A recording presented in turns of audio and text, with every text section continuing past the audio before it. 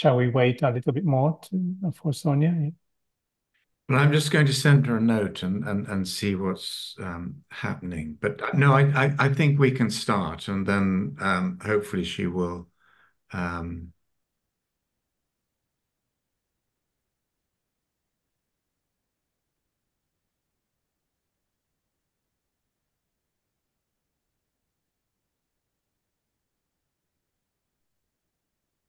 Okay, so let's start. 30 minutes past from the time yeah. we start.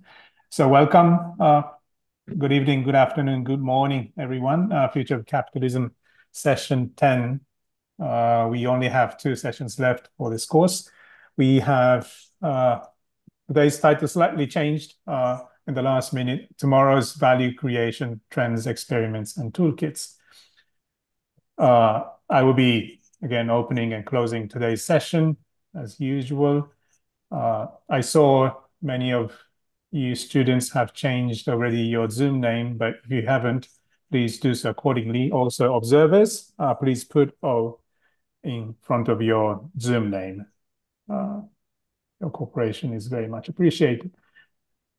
We have John Elkington, founder and chief pollinator of Volans, participating from London, UK.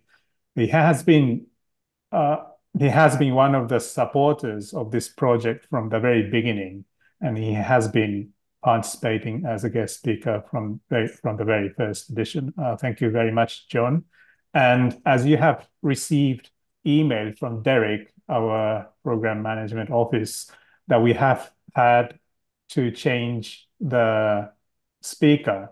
We initially had Pavan Sakdev, author of Corporation 2020. Uh, he also participated last year's edition, but unfortunately, he's not available for his personal circumstance. And we are very much grateful for John to invite Sonia Holt. If I don't know if I pronounced her surname properly, but joining from, understand, from Switzerland. Uh, I think Sonia is on the way to join this connection, but in the meantime, also let me introduce Professor Lawrence Law from National University of Singapore Business School. He is a director of Center for Governance and Sustainability. He will be facilitating today's session together with Sonia and John. So, Lawrence, the floor is yours. Okay, thank you, Junichi. Yes, I'm so happy to be the moderator for today's session. Is everybody good evening, good afternoon, or good morning, depending on where you are. I think the topic today is actually quite interesting. Some of you will recall in the slide just now is on tomorrow's value creation, trends, experiments, and toolkits. In fact, I was so enthralled in the title by the 3 words that start with T, tomorrow, which is what is value tomorrow, number one, and what are some of the key trends in companies and businesses that will lead to the value creation, and more importantly, the third T, which is toolkits. So what we want is not just concepts tonight. Hopefully, the speakers, which I will introduce later one by one, will give us some tips for us to actually apply in our career, in our professional development. And for today's topic, it's quite wide-ranging actually, and I would say it will center around a few key points. I do not want to speak too much, but basically, what is the purpose of, say, a company? Is it the best organizational form for value creation? Who does it serve? When is it serving, why, where, and what is value? So the 5 Ws is very important. Who, when, why, where, and what. And I think it's quite very apt that we have the first speaker today. I think John Elkington, Mr. Elkington is actually not a stranger to many of us. I think when we started our academic pursuit, many of us will have heard about the triple bottom line. So this is actually John's claim to fame, although even recently he said that there's a need for a recall.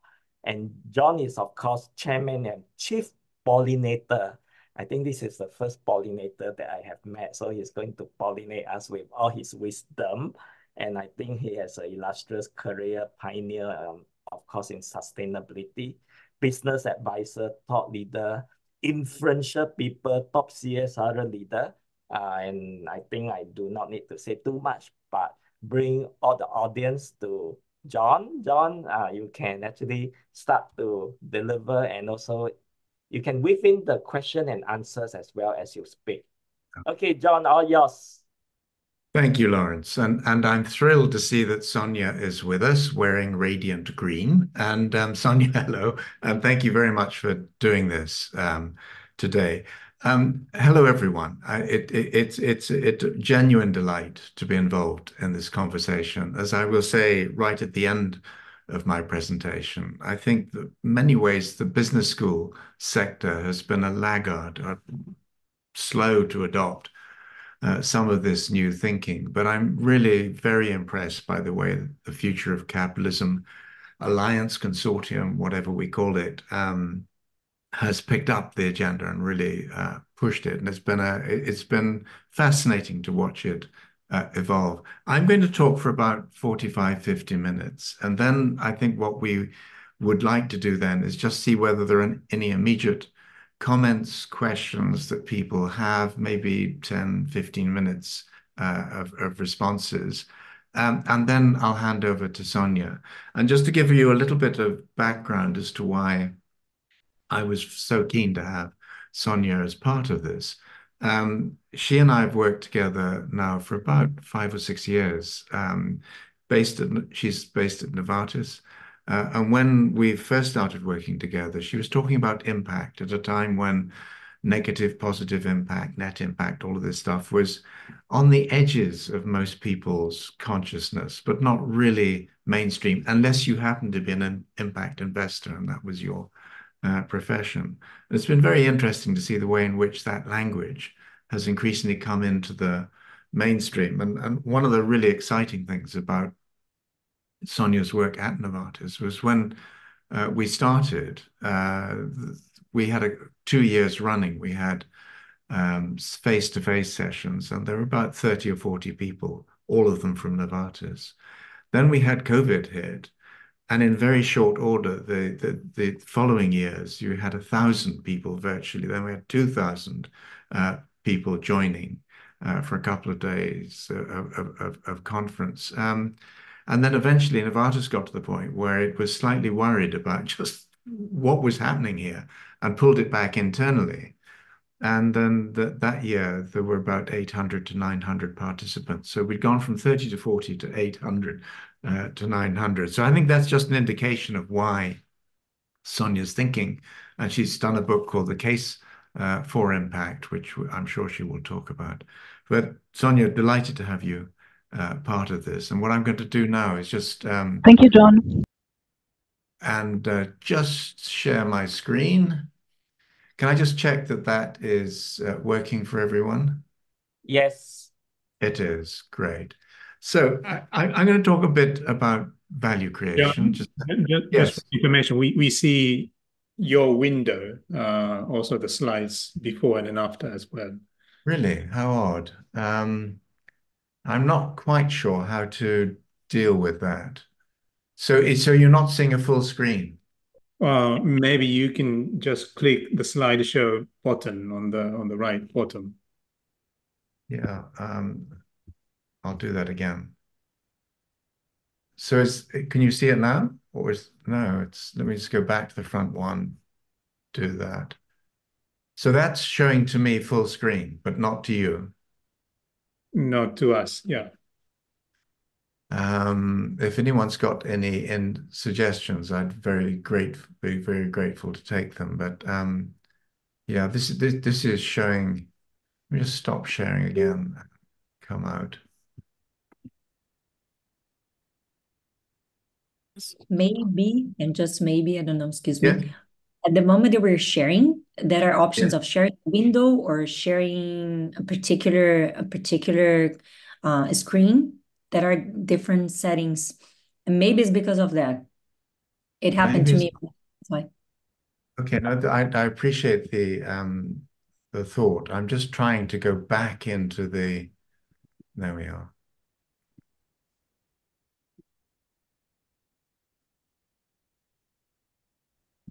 Yeah, I think I'm going to have to try and come out of the whole thing. So again, this is showing, I can see the full screen, but you clearly can't. And I can't now escape. Let me just come out of this altogether.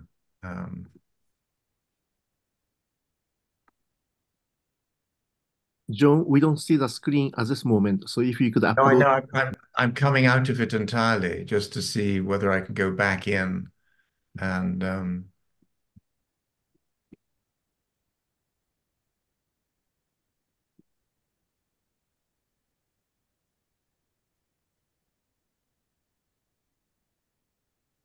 but still, I think we can see the main, slide. So that would be It's not perfect, but yeah.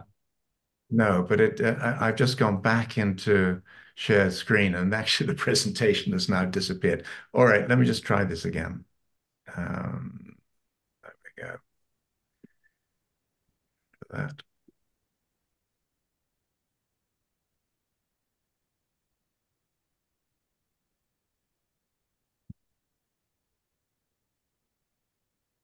Apologies to everyone for the interruption of service, but we'll be back with you very shortly.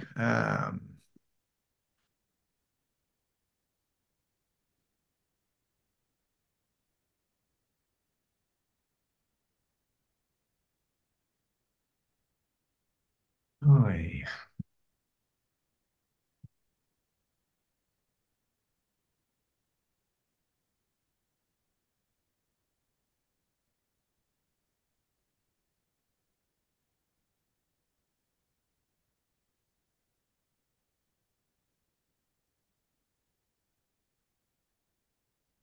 So I'm trying to go back into the Zoom call and share it again, but now the thing is not showing the presentation at all. John, you have to push escape because you're presenting still. That's why the whole screen that you're facing is just your slide. So you have to come out from presenting and push escape. And then when you share the secondary screen, not the primary screen. You were sharing the primary screen. Okay. So I'm just trying to think about how I do that. Slide. I'm just having a look. It's gone into some sort of different. It's not the sharing screen that I had previously. It's a different one. Let me see if I can go basic. Professor, allow me to share the slideshow. Just please let me know when you want to go to the next slide. That's not going to work because there are so many builds. Oh, let's try that. Okay. Also, the date is wrong on this particular one, but let's try this.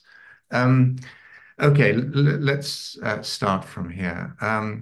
So last week I was in the north of France in Normandy, and some of you will know that region. And this photograph, which I took while I was there, is of a very beautiful port called Honfleur.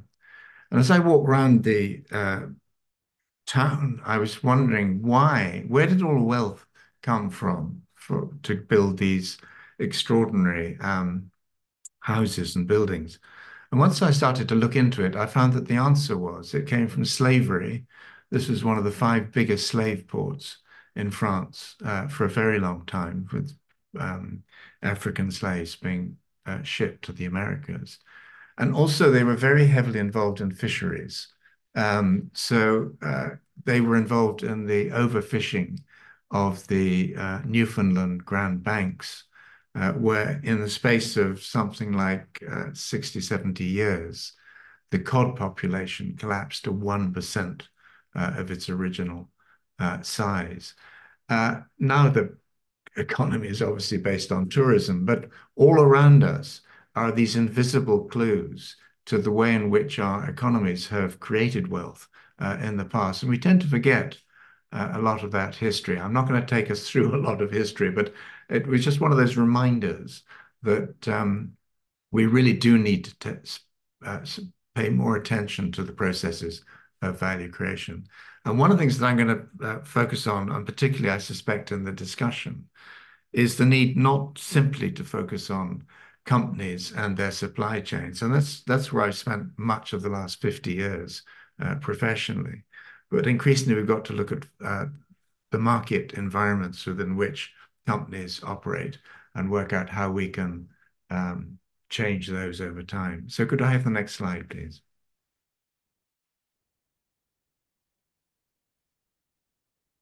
Could I have the next slide? Nanji? Are Nanji? you not seeing the next slide? No, no.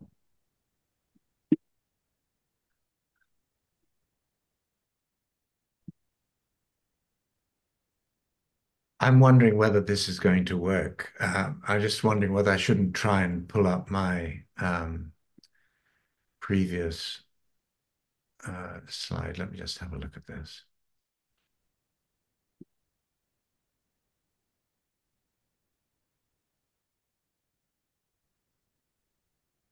This is the right slide? So can you see it, the full screen or not? Not slide yet. Not Nanji, yet. can you withdraw?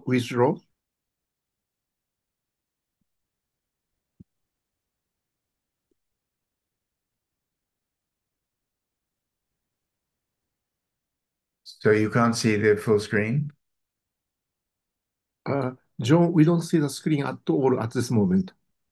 That's interesting because I've pressed on the share button. Let me try that again. Okay, let me just try this. Can you see now the screen? Yes, it comes. And can you see the just full Wonderful. screen? Yes, wonderful. Wonderful. We see now.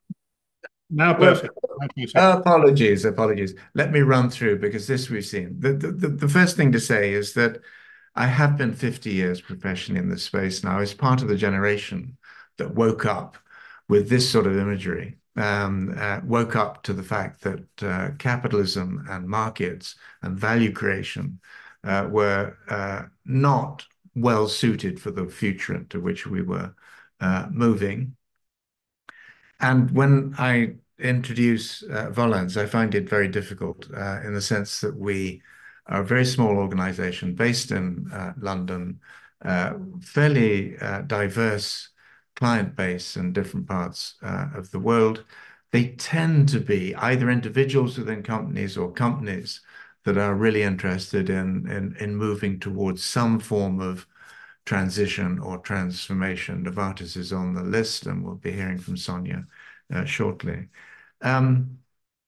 One of the things that's very striking at the moment, I came up with the name sustainability for an organization in 1987.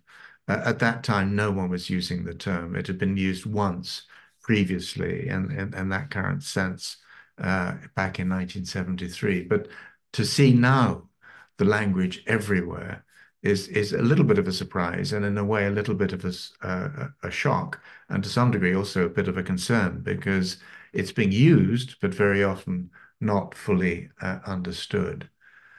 And I think what part of the challenge that we now face, and it's something I'm trying to think through at this very moment, this current period of time, how do we really increasingly focus on market dynamics and shift markets over time? And there are moments where transformation happens in particular parts of the economy, and with IT and the virtual economy and the internet and now artificial intelligence, we see politicians increasingly involved. I mean, Donald Trump and Mike Pence shown here, but increasing concerns that we're going through a period of time when these new technologies are disrupting our economies in ways that we are not really well used to dealing with.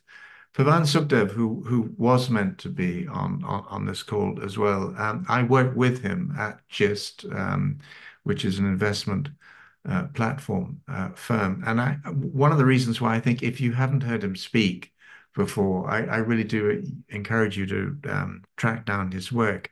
Is quite some time ago he did a major study called The Economics of Ecosystems and Biodiversity.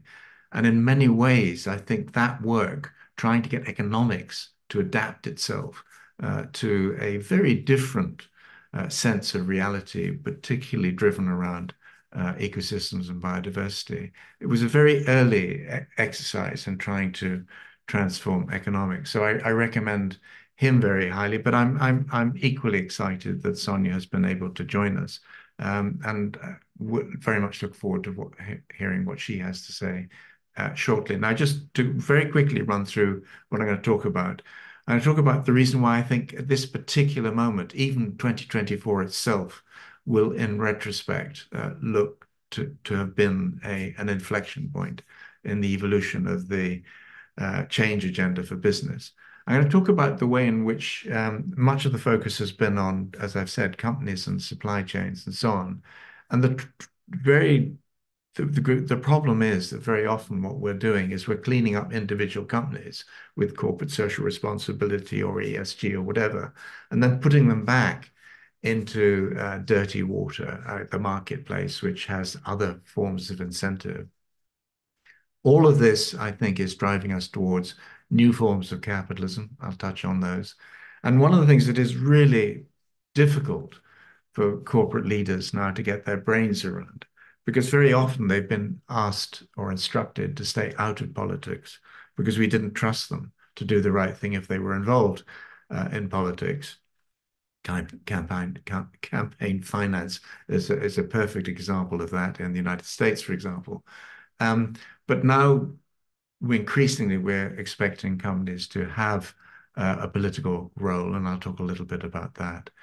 The language of impact is inflecting every aspect of this discussion, this agenda, and I think that can only continue to grow over time. And so we will conclude with Sonia's introduction to how she sees that impact story. So, inflection point. We're really singularly poor as a species at thinking around corners, thinking the unthinkable. I just, a few weeks back, watched a BBC program on the NASA Columbia disaster, where all the clues, all the evidence were there for days ahead of the disaster, and in some cases, for years ahead of time. But we just simply could not see, NASA could not see what was going to happen. And in many ways, I think, whether it's biodiversity, whether it's climate change, whether it's the big social and political issues, this is a problem that we continually wrestle with. And I was on the faculty of the World Economic Forum for 7 years, so I pay a certain amount of attention to what the nature of the discussion is there. Sonia's also been involved in the forum as well. And this year was really quite striking. Some of you will have been there. Some of you will have seen the conclusions in the media afterwards. On the right, you have the forum's listing of 10 critical issues over the next decade. If you look for the next 2 to 3 years, the listing looks different. But over the next decade, if you look at the top 4 and the 10th, they're all environmental in one way or another. If you look at those sort of red and sort of slightly purple colors, what you have there is a set of concerns, a set of challenges, which are going to get in the way of effective action to deal with the green challenges. Whether that's misinformation and disinformation, it's the impact of cyber insecurity, and the crucial thing, particularly this year, the polarization of our societies. And on the left, what you have, I've just seen the update of this today. I haven't put it into this presentation. But all the evidence suggests that around the world, our oceans are warming at a quite unprecedented level. So I think we will look back at 2024 as a year when the penny finally started to drop. People started to wake up to the scale, nature and scale of what we're facing.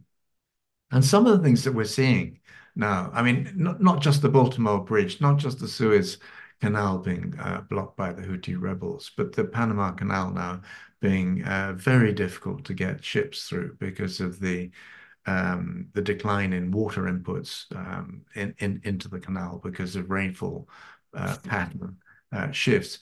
We are in a period of time where suddenly the evidence is starting to present itself in very different ways. Now, the people who are paying attention, perhaps more attention than our age groups, if I can make a wild assumption around here, I mean, people in their 40s, 50s, 60s, in my case now 70s, we've sort of grown up with these issues. We sort of think that someone will sort them out at some stage.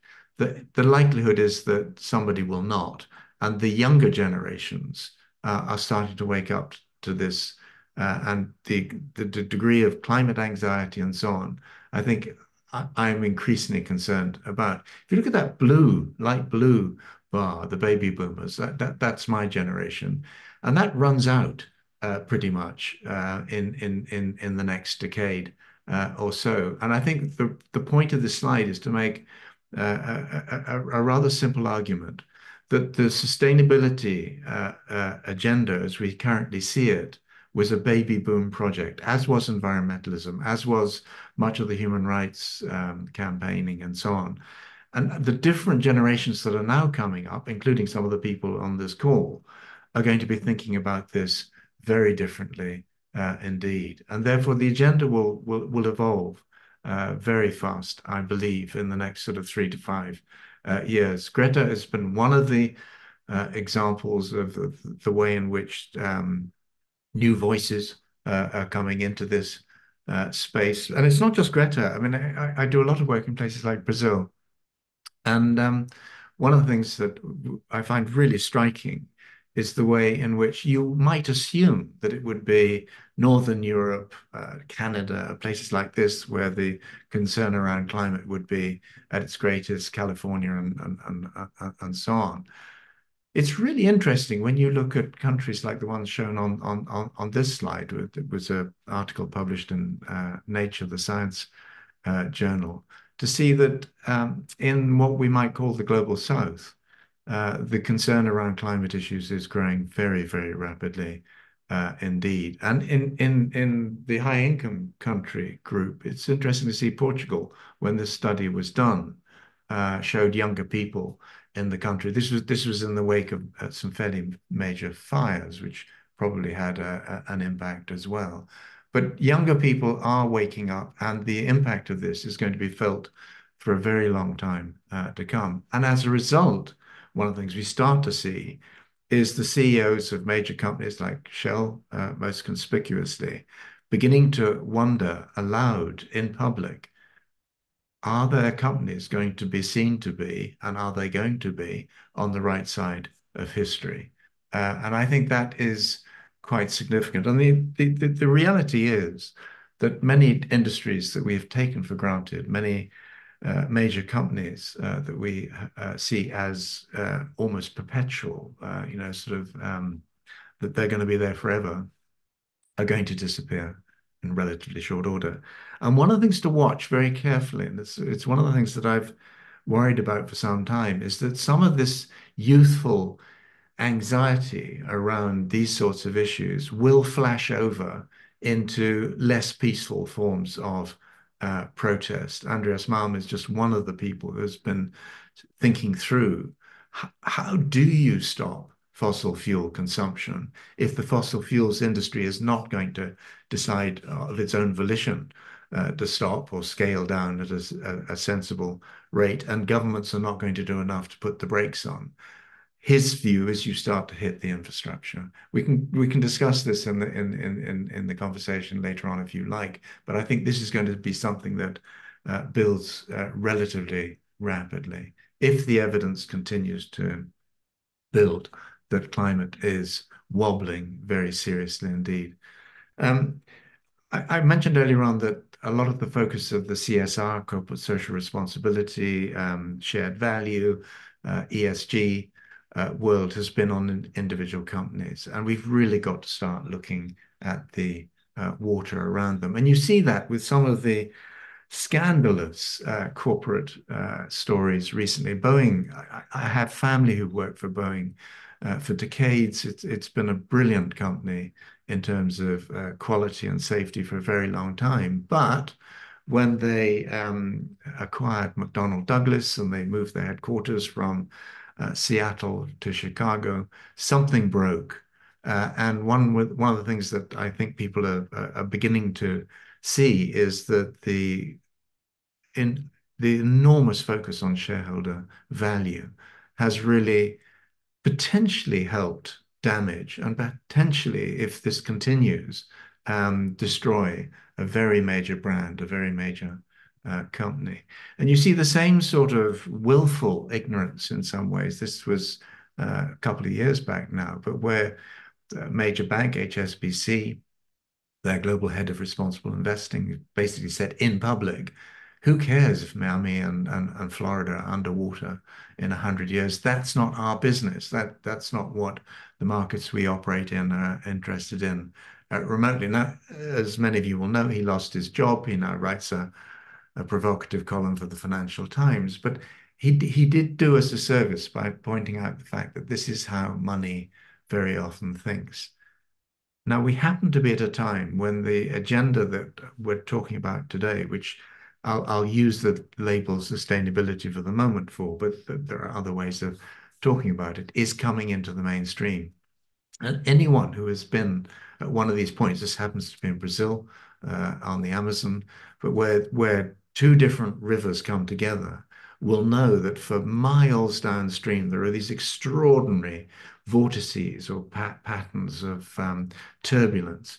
And I think this is where we are, that as this agenda, this change agenda comes into the mainstream, that turbulence can only build. And that's partly what is making this much more political than it was.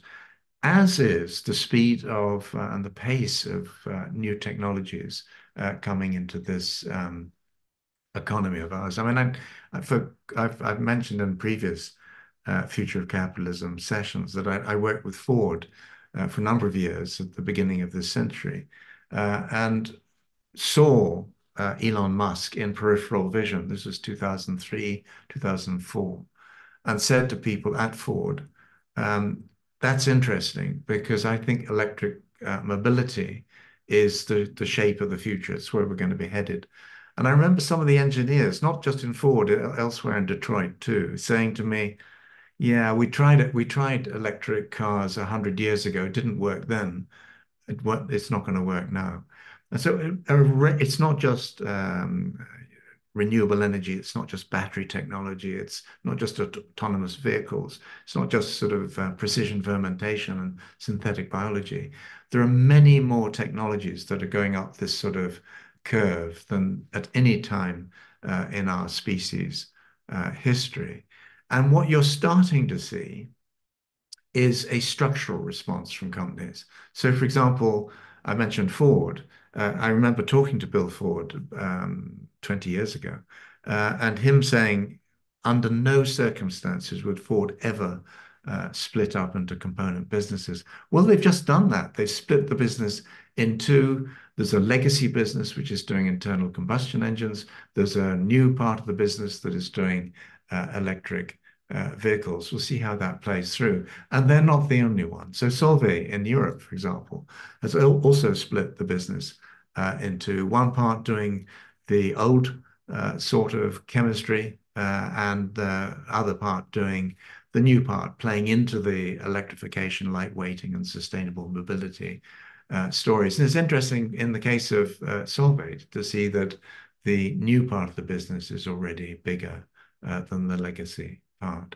So when we talk about tomorrow's capitalism, we're talking about these sorts of increasingly structural responses. And this was a conference we did just about a month before COVID hit, in the headquarters building of Aviva, a very large financial institution based in London. I won't read out the message on the wall, but some people saw it as slightly impolite. Some saw it as provocative, but I think it's a message that we all have to take to heart now. We really are going to all have to step up. As was kindly mentioned earlier on, the triple bottom line was one of the things that I did a long time ago, 1994. The cartoon was a way a couple of years prior to that, in which I tried to explain what we were talking about, bringing very different value sets into board level and other deliberations in the world of business and finance and so on. In 2018, I did something that apparently had never been done before, which is to do a product recall of the triple bottom line through the Harvard Business Review. It was them who told me that it was the first time it had ever been done. Some people were horrified, particularly, funnily enough, in Brazil, and said, "How dare you?" Because they thought a product recall was basically the end of the story. I'd worked with companies like Ford, as I said, Volvo, Toyota, and so on, and I knew what a product recall is or should be, which is you've got a perfectly functional product that is misfiring in some way. You pull it back from the market, you fix it, and you put it back onto the road in the case of cars. And that's very much what I had in mind with the triple bottom line. And I've just finished my latest book, which is my 21st as it happened, where I've looked back over the 70 years of my life, the 50 years of my professional engagement in this space. And what I'm basically concluding towards the end of that book is we're seeing all sorts of cycles going through our societies, going through our economies. And what I won't go through the diagram in any great detail, but simply to say, if you look at wave 6, which is the middle line in a sort of medium color of gray, that's around ESG, environment, social and governance. Let me just take a drink. So it's around ESG and it's around impact, and that is where we're going to focus in a moment. But underlying all of this, I think, behind the noise, behind the clutter, there's something much deeper going on, which is that the paradigm, the fundamental scientific paradigm, the fundamental market paradigm is shifting. And one of the things I learned very early in my life when I read a book called The Structure of Scientific Revolutions is that paradigm shifts take about 70 to 80 years. And I think this one started in the late 50s, early 60s. It's really getting into its stride. And the next 10 to 15 years, we'll see the pace of evolution accelerating very considerably. And that will bring political shockwaves, economic shockwaves, social shockwaves, and so on a scale which we're not really used to dealing with. Now, one of the responses you see in the business world is chief sustainability officers being appointed. And the very fact that Mattel, the toy company, now has a Barbie version of the chief sustainability officer. She's wearing pink on the left. Various other sort of roles that young women can play in this sort of emerging economy are also shown. So some people, Kate Brandt, who's the chief sustainability officer at Google, did a tweet around the launch of these dolls. I with jokingly replied, "My job is done. My job is not done. Your job is not done. We're just getting started in this process." And that was borne in on me in Davos, beginning of this year during the World Economic Forum event. I'd been a judge on the first ever award scheme for chief sustainability officers globally. And I couldn't get there, so I did a video ahead of time. And the question I asked in the video was, have we reached peak chief sustainability officer, peak CSO? And my answer was, Absolutely not. We're going to see many more companies moving in that direction. And some of those people will be excellent. Some of them will do great work. But will this solve our fundamental problems? I really do not think so. Part of the reason for that, and I was talking to a chief sustainability officer from an accounting company yesterday, and she was talking about what work her team, which is quite a big team, is now doing.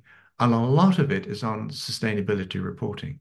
So you see in the chart, based on KPMG analysis, the way in which the percentage of major companies around the world reporting in this sort of way has grown. And the recent launch of the EU Corporate Sustainability Reporting Directive can only drive that faster and hopefully further. My question, though, here is, are we spending too much time on the supply side, trying to get this sort of data, this information, this intelligence produced, and too little on the demand side? Who's actually using this information in order to drive system change in the way that we now need to see it happening? And I think there's a lot of work to be done on that side. And I think AI, artificial intelligence, will be part of that story.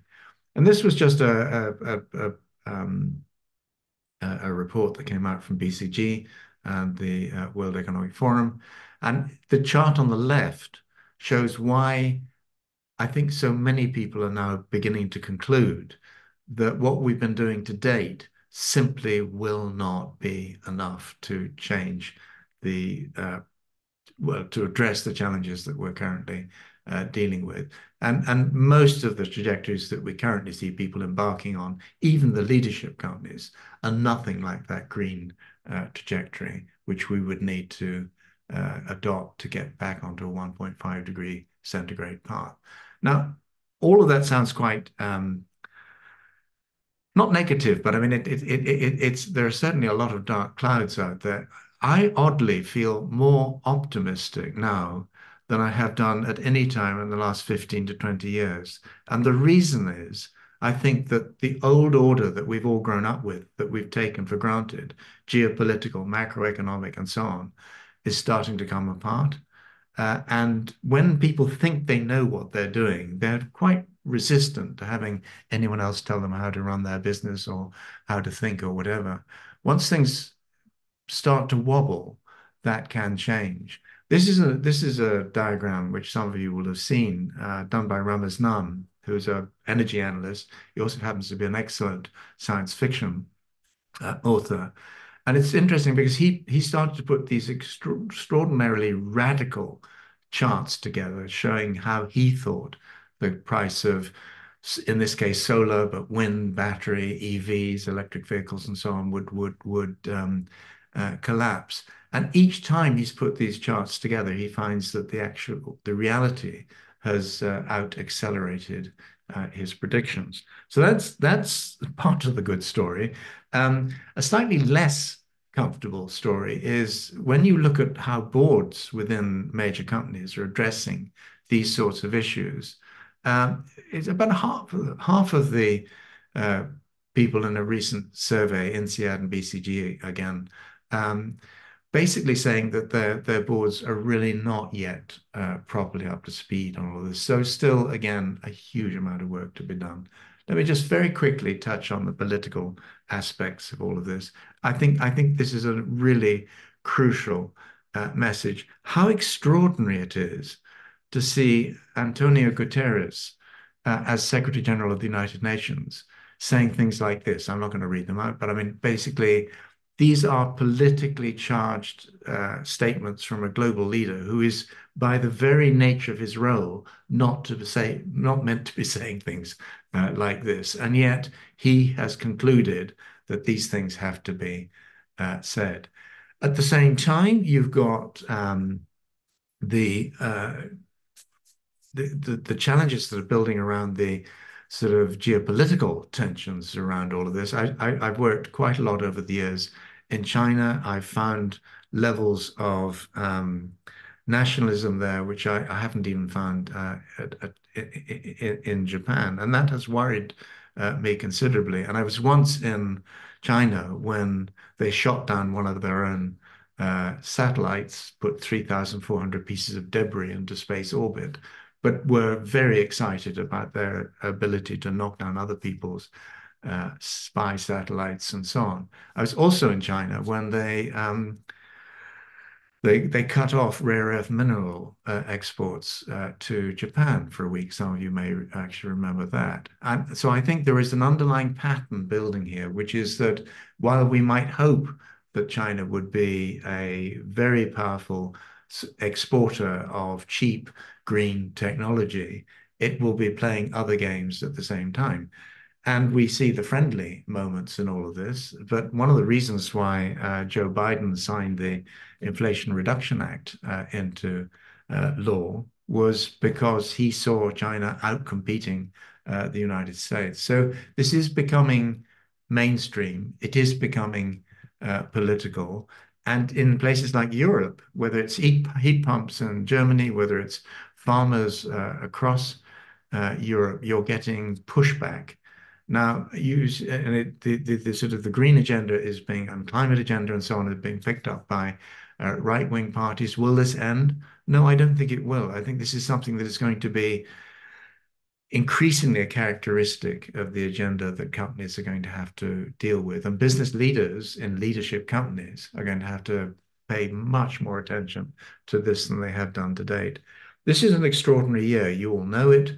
2024 will see countries with over 4 billion people going to the polls, democracy struggling to be effective, 2 billion voters involved in that. My personal view is even if Donald Trump does not get back into power in the United States, we're going to see something of a sustainability recession. We've already seen an ESG recession because of the pushback from Republicans in the United States, but many other people in other parts of the world. A sustainability recession would not be a bad thing. I should just underscore that point, because in these recessionary periods, these downturns, people start to think and rethink. And I think that's it's a good time to do that. Now, I'm immensely excited about trends like the growth in numbers of B corporations around the world. Hopefully, most of you know what B corporations are. We were the first B Corp in the UK. We incubated B Lab UK for about 9 months before they found their own feet. I love this movement, but it's only 8,000 companies, and they're typically not really big ones. There's some exceptions, but most of them are not. So what do we do now to try and get some of the bigger companies involved and starting to drive the necessary policy level action and to some degree related politics? Well, one of the things that we've been doing at Volance is working with Unilever, which has a long history of being sort of thoughtful on some of these issues. And they've just done their first ever review of their memberships of trade and industry federations. And then what we've done for them is to compare the climate strategies and policies and lobbying of these different associations and federations with the declared public statements that Unilever has made around climate. And about a quarter of the memberships turn out to be really suspect. Now, the next question is, will Unilever then start to resign, put pressure, political pressure on some of these industry associations? It's not just Unilever. You see people like Covestro, Bayer in Germany. You see Microsoft in the United States beginning to do similar reviews. I think this is an early stage of this political game. Let me just towards a conclusion and before opening it up to discussion, just say a little bit about where I think impact fits into all of this. Some quite big numbers have been given for different types of both positive and negative impact. This was Trucost a number of years ago now, part of Standard & Poor's, but basically looking at the environmental damage in this case and putting multi-trillion price tags on that, multi-trillion dollar price tags. I think over time, we're going to see a lot more of that sort of accounting for negative impact and people trying to put this on the radar screens of politicians, but maybe major companies as well. And about 3 or 4 weeks ago, I was in Paris with EcoVadis. Some of you will know them. I've been involved with them since 2007, when they were about 5 or 6 people. They're now 1,700 and still growing. And when I first joined, they were tracking a few dozens of companies around the world. They now track over 130,000 businesses. The reason why I'm going through all of this is that what you're seeing is an opening up of supply chains as these sorts of platforms start to get a grip on the social, the environmental, the human rights, and so on, footprints and performance of businesses around the world. But it's quite a challenging time for these platforms, because we're also going into a period of, I believe, of deglobalization. Doesn't mean total deglobalization, but it does mean that sort of rampant period of globalization that saw companies like Shell and Nike and Monsanto get into such problems. That is starting to go into reverse, and we can discuss what the implications of that will be. One of the things that we're starting to see is the generational politics playing out within companies. So, for example, I've used this case before in the Future of Capitalism series of events, but Acciona is a Spanish infrastructure and energy company. They brought us in to work with 27 of their fast track executives. The brief was, give us a 5-year sustainability strategy. At the end of the process, these fast track people basically said, no, we're going to do a 10-year framework, because this is longer than just 5 years. And it's not going to be just sustainability. It's going to be for the group as a whole. And the tagline that they adopted at that time was regenerative by design, which sounds nice to have, but we've visited some of the projects that Acciona are working on. This one, particular one, happens to be Line 6, the subway system in Sao Paulo.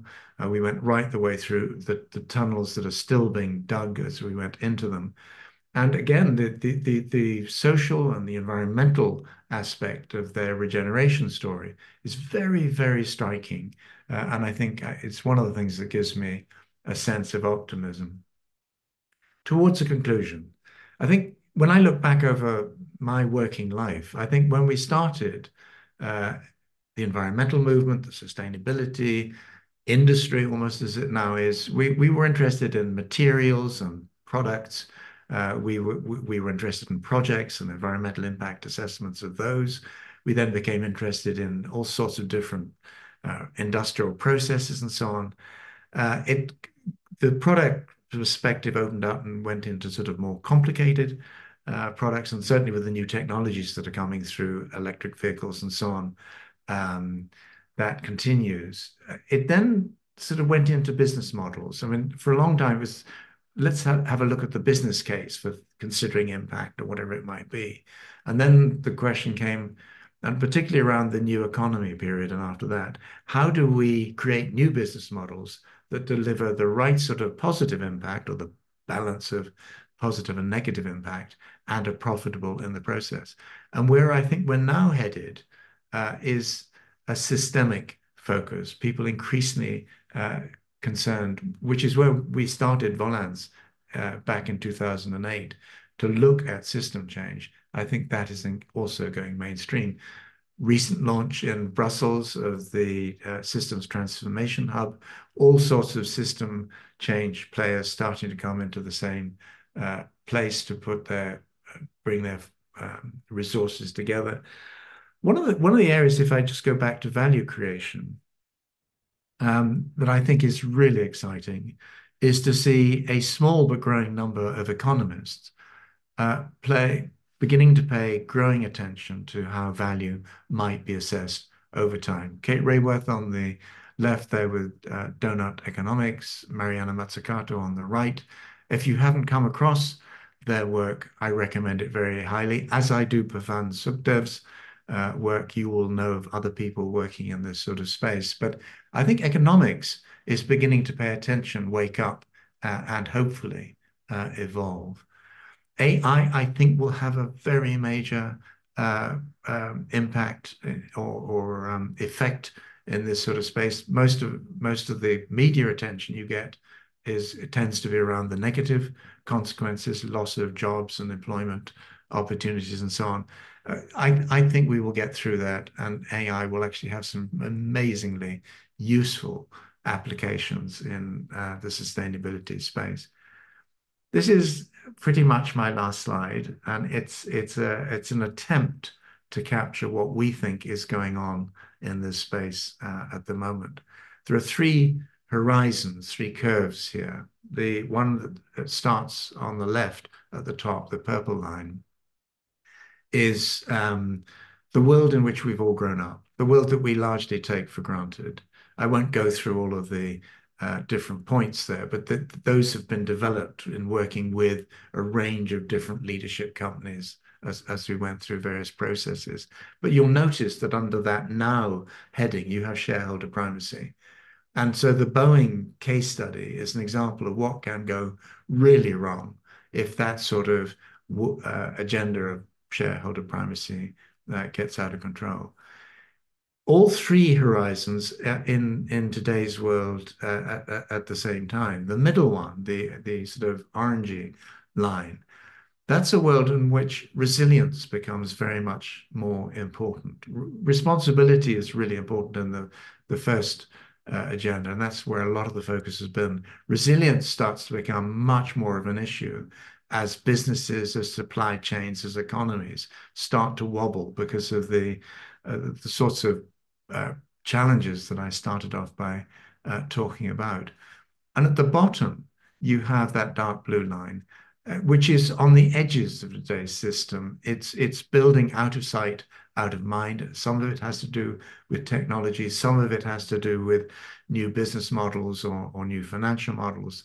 But a lot of it has to do with new mindsets and fundamentally a different paradigm, a different understanding based on science on what markets should be delivering by way of value.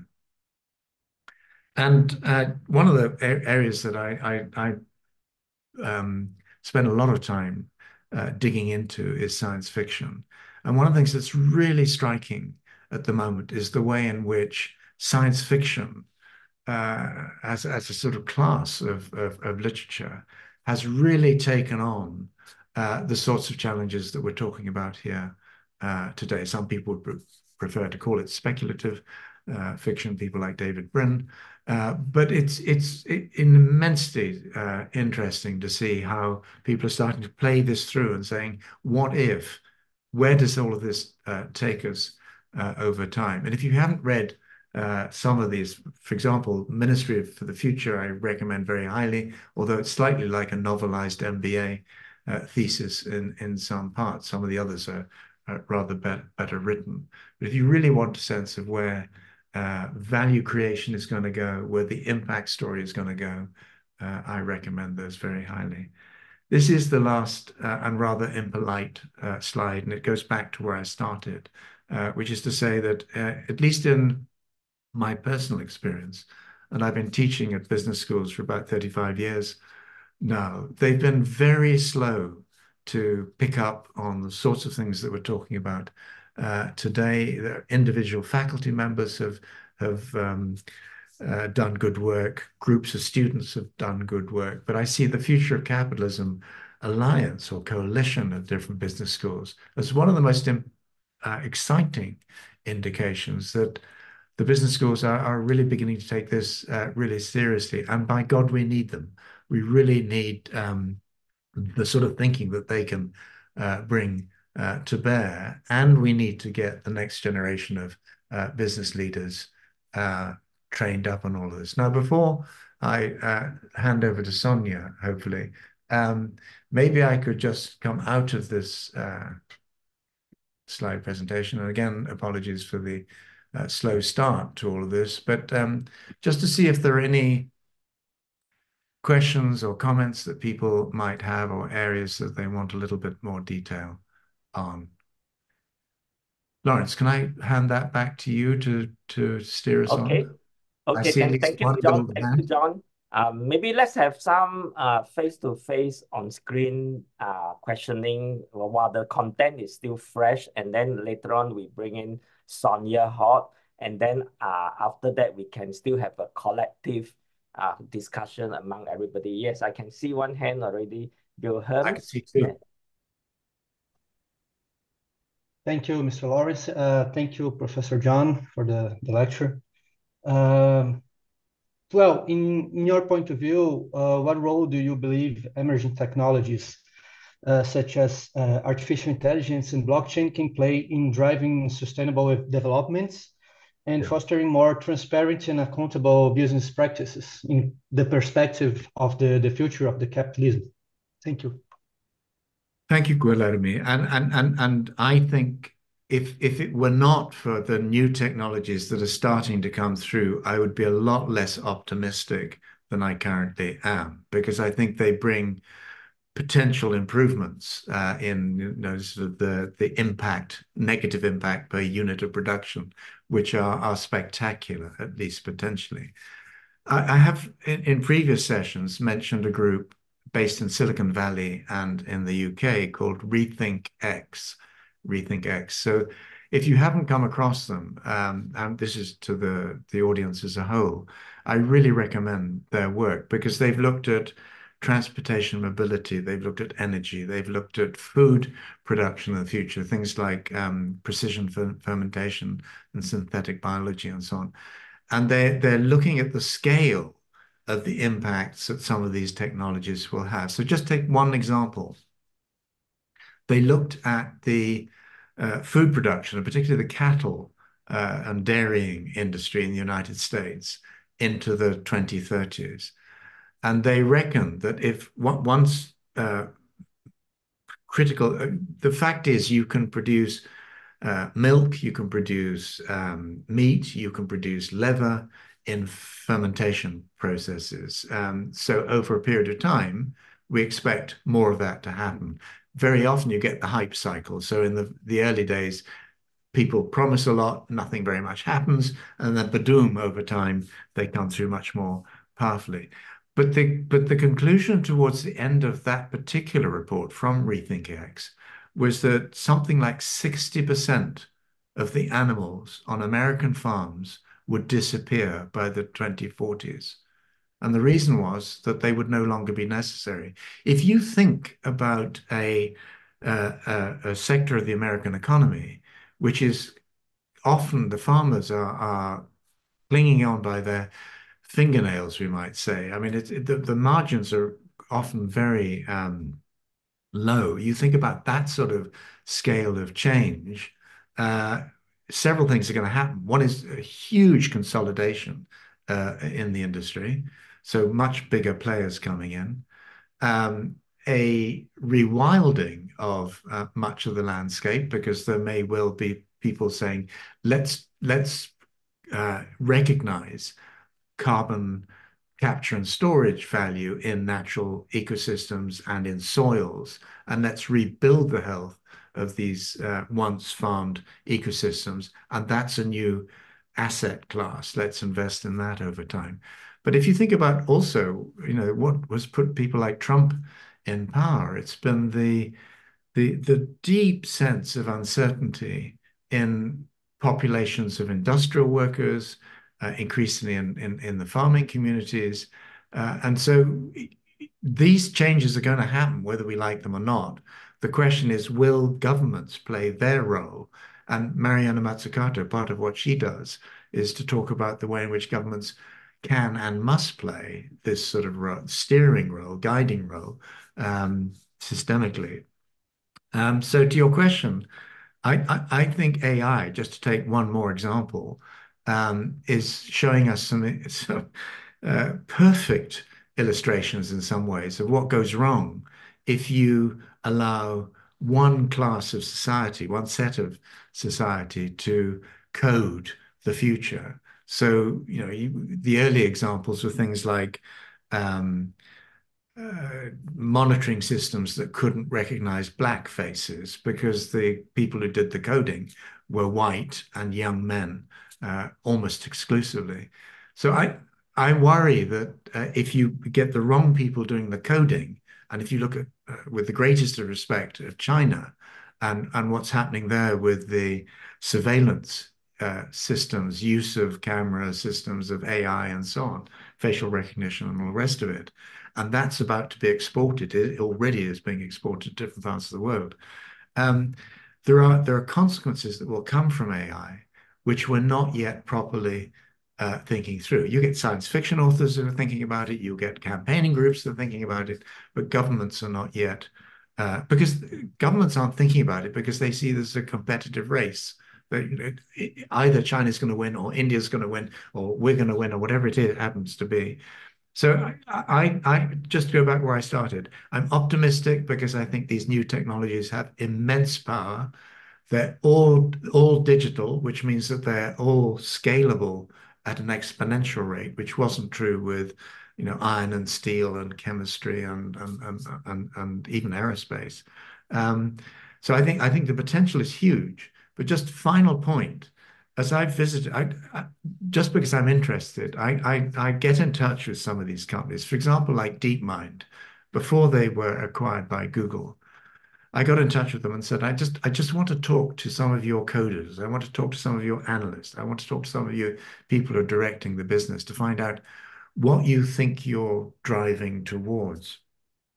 It was fascinating. And I've done it with other HP and other companies as well. It was fascinating because the younger people, it goes back to my generational point, totally understand sustainability, really want their businesses to be driving in that direction. But their brains work at about 15 times the speed that my brain works at.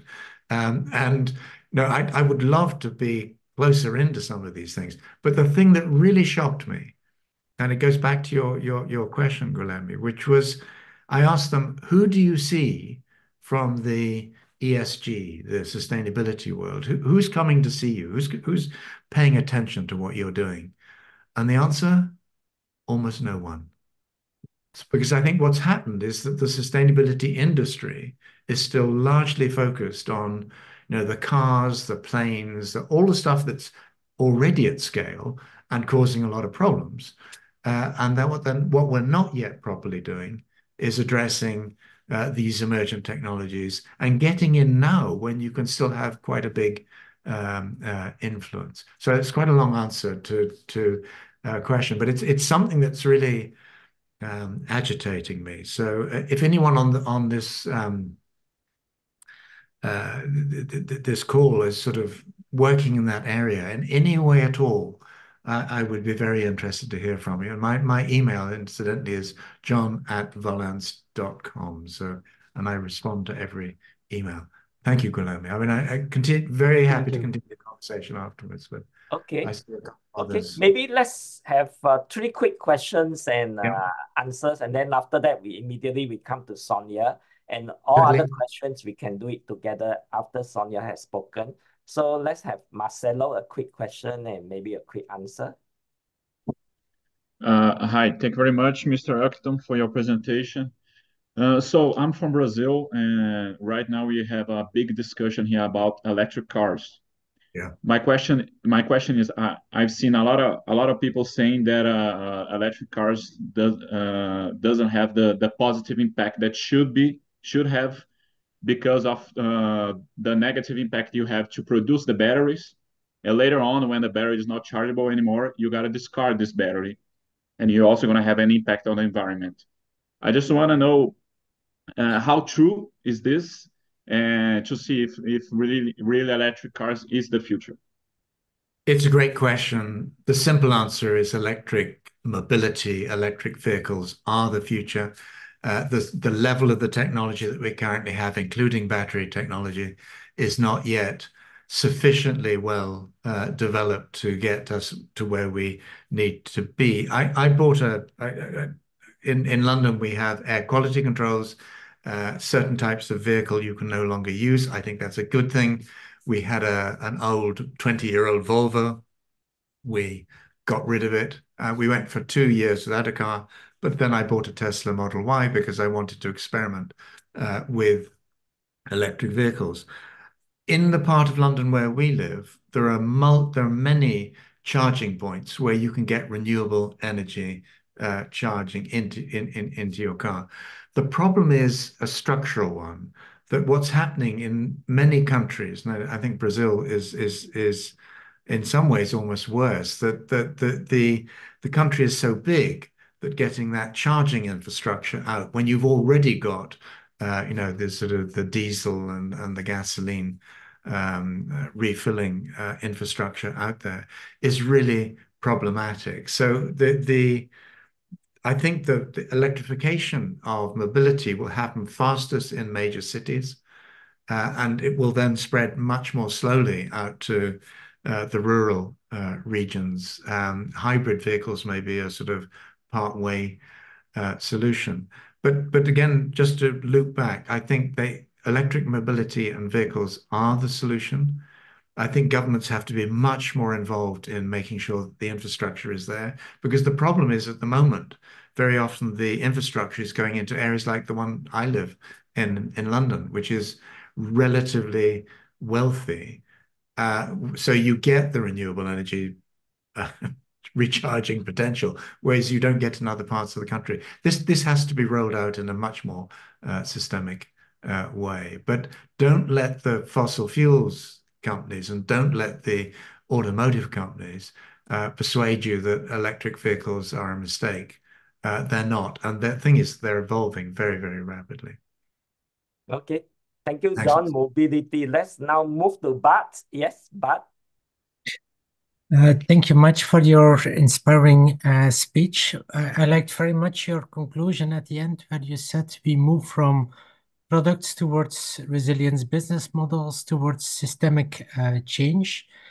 My question to you is what do you expect now regarding this systemic change and that EU systems transformation hub you were referring to? Is it like a new Green Deal that needs to come, or what is your personal expectation about this systemic change? It's a great question again, and the answer, Bart, is it comes in several pieces. One is that it's easier to talk about system or systemic change. It's a very different challenge to work out what that actually means and how that might then be delivered. I mentioned economics. I think economics is one of our fundamental problems. I think the way that we calculate value and we calculate wealth and so on is fundamentally flawed and needs to be addressed, which is why I see what people like Kate and Mariana are doing as useful progress in the right direction. But our legal structures need definition. Just today, I saw that a group of Swiss in Switzerland, older women, had successfully sued the Swiss government for human rights abuse, because they said they're older people who suffer much more from heat stress in warm summers. And so they went to the European Court for Human Rights and won that case, which means a lot of pressure is going to be put on the Swiss government. So the legal structures need to be changed as well. I think your point about the Green Deals, they're really important, but at the moment they're being put together very rapidly in response to lots of different pressures. And the danger is that they start to push us off. People start to feed on the subsidies that are going through these sort of Green Deal structures. And I think they need to be much more transparent. The people behind this need to be much more accountable. The European Union has just done raids, police raids in Italy, where something like 600 million euros of funding had actually been diverted from what it should actually be doing. So I'm excited that the Inflation Reduction Act exists. I reflect that similar things are happening in other parts of the world. But we've really got to pay attention and not assume that these things are going to go in the right direction. Finally, probably the biggest and most important element of system change is education. And I hear too many people now saying, we don't have time to educate people. We've got to do it now.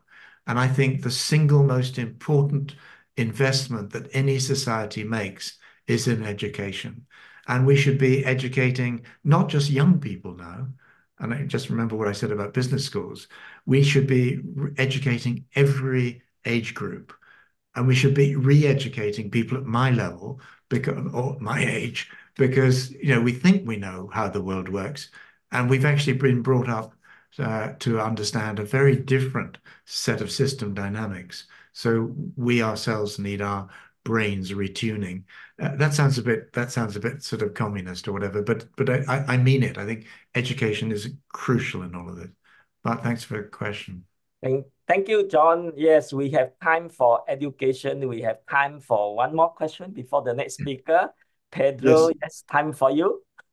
Yes, thank you for your vision. My moral of your story is thanks for the liberal system that we have. Thanks for capitalism that allow people like you to go out to the market of ideas and win the fight or win it. So I don't see anything in the capitalist system that won't allow people like you and people that have a different view to be gaining in this day. So that's my moral. Thanks that we live in a liberal democracy and the capitalist system bottoms up, where all this idea we can interact, and the winners we will see who is. But we are changing thanks to that. Pedro, I completely agree. I think democracy and capitalism are incredibly messy and incredibly dangerous if they're in the wrong hands. But as Winston Churchill once said, they're not the worst of all possible worlds, except the alternatives. So, I mean, thank God for liberal democracy. Or not thank God, let's thank the people who put it together. Okay, thank you, John. I think this is actually a good juncture for us to move on to our next speaker, and then we will continue our conversation, and John later on can, of course, come back in. I'm very happy now to bring in and introduce our next speaker, who is actually introduced by John himself. Her name is Sonia Hort, and you can recognize her. She's wearing green tonight, and Sonia is actually head of impact valuation at Novartis, which is a very famous Swiss multinational pharmaceutical. Besides being a specialist in impact, I think Sonia has a very illustrious history in Aspen Institute, WEF, World Economic Forum, Global Future Councils. She's a very prolific author. And one thing very interesting about Sonia, besides having an MBA, she has one of her degrees in physics. Maybe that's why she's so good in impact analysis, because of the physics background. Sonia, it's all yours.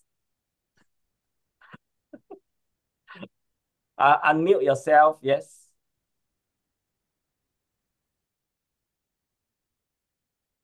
Unmute your button. Thank you. Yeah, thank you, Lawrence. So here's the thing on. So I don't hope it takes studying physics to make some first strides with impact valuation. Nonetheless, I think so. Let me see whether I can indeed share this screen with the presentation.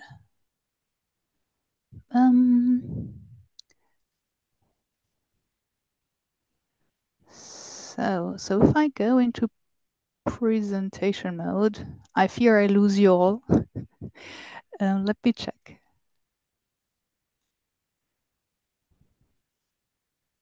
Is there a presentation coming through on your sides?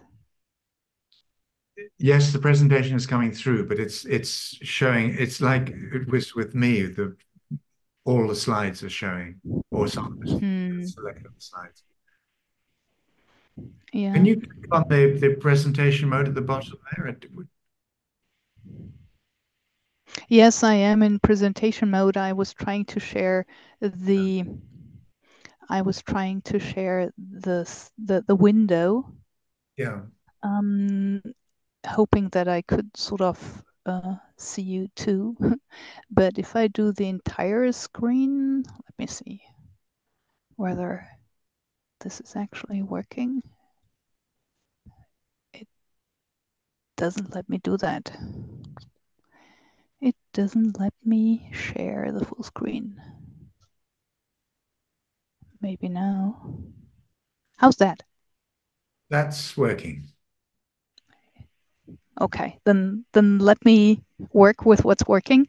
But I'm admittedly flying blind, so I just see the presentation now. So any comments, non-verbal ones in the chat will be unfortunately ignored for the beginning. Hey, thanks for having me. Thank you, John, for your kind words of introduction. Thank you, Lawrence, for introducing me too. And it's fascinating that there's an entire session on the future of capitalism, which I believe is absolutely urgently required that we discuss these things.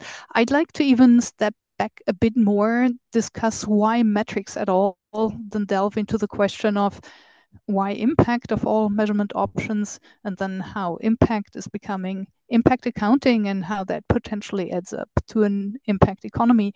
And then we already heard from John, step up or get out of the way. So there are implications for leadership.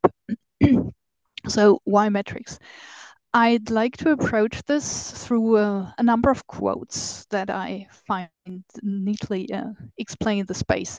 So the first one, Yogi Berra, a baseball player, if you don't know where you're going, you'll end up someplace else. Or by Dale Carnegie, who starts out going nowhere, generally gets there, slightly less positive and less tongue-in-cheek. But in business, generally orientation to where the business is headed comes through measurements expressed in objectives and then in targets, and all of these performance measures are typically traced.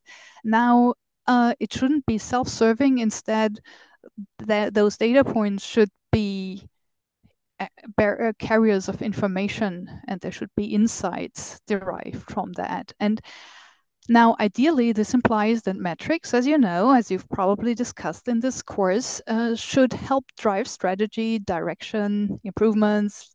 They should provide focus, priorities, help us allocate resources in accordance to strategy.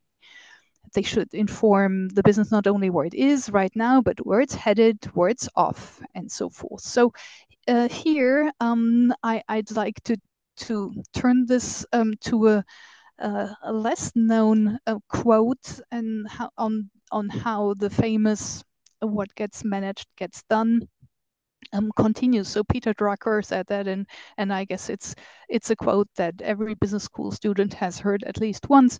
And he actually went on to say that what gets measured gets done or managed, even if that's at the detriment of the organization and goes against its purpose.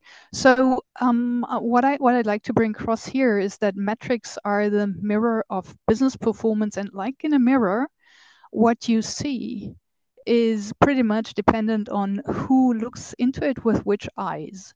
So what the actual or factual purpose is will deliver a view on what it is that you see in terms of performance management.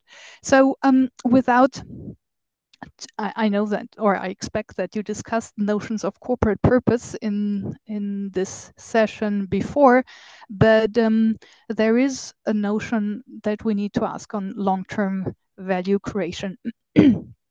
So there's a highly subjective element to this, and this subjectivity rarely comes out, but it has done so in the Schroeder Wealth Management, where they consult with family businesses on their impact investing approaches. And here I was quite intrigued that they start off with articulating purpose for them. So what are important values for these groups of people who have enough money to spend to decide on investment strategies?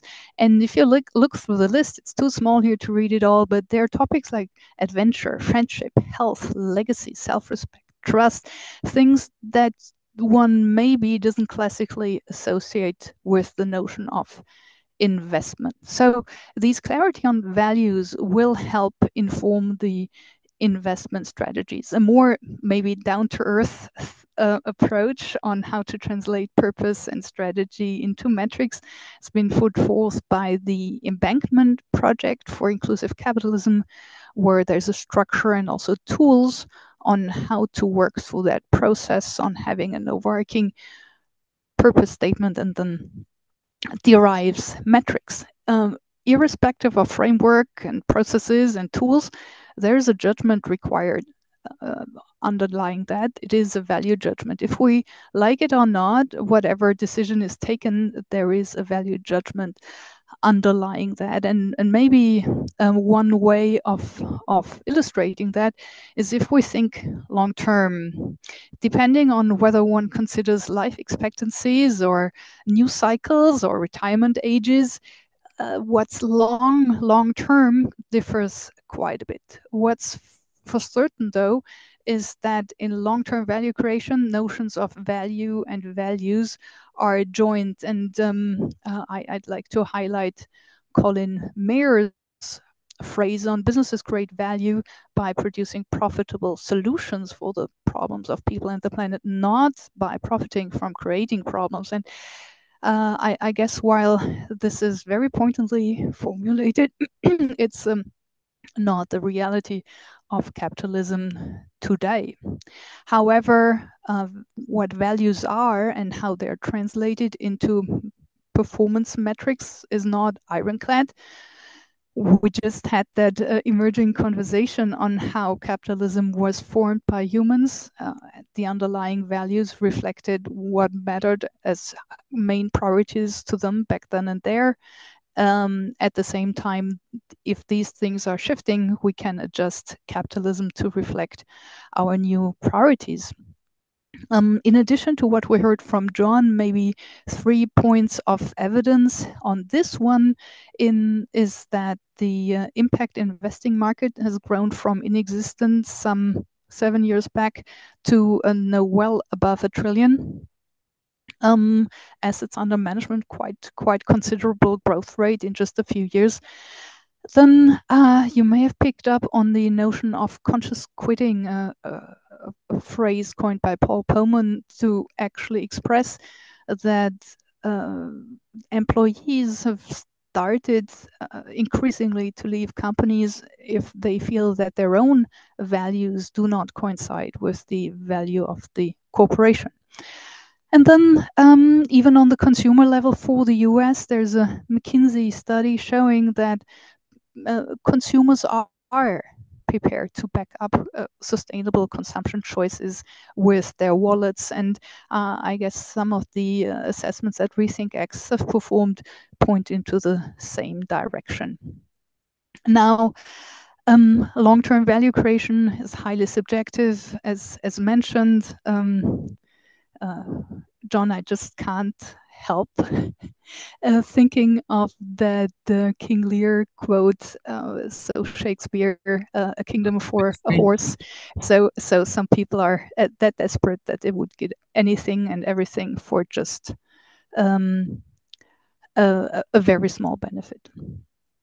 So taking all of these things together brings us to the fact that metrics, as objectively we want them to be, are in their nature derived from a judgment. So one should have a strategic choice around them. One should be deliberate, but as a matter of fact, often it depends on the shortcut framing that is chosen. So in reality, metrics are often not derived by deliberate strategy, but come from where there's data, what other companies do, and what the company in question has done in the past. So this is not really driven by strategic choice or intended strategy, but is more a version of, allow me to say, random choice. Now, with what we know about metrics and how they guide focus, the question really is, how can random metrics deliver anything else but random results? So while metrics depend on value and values, of course, but the question is really if there's differences in the value judgment, but there should be, at least for a company, enough clarity to have a plan and a consistent approach instead of choose any random metrics. So shortly said, plan beats no plan. So the choices on the metrics for performance should be as deliberate, as strategic as ever possible.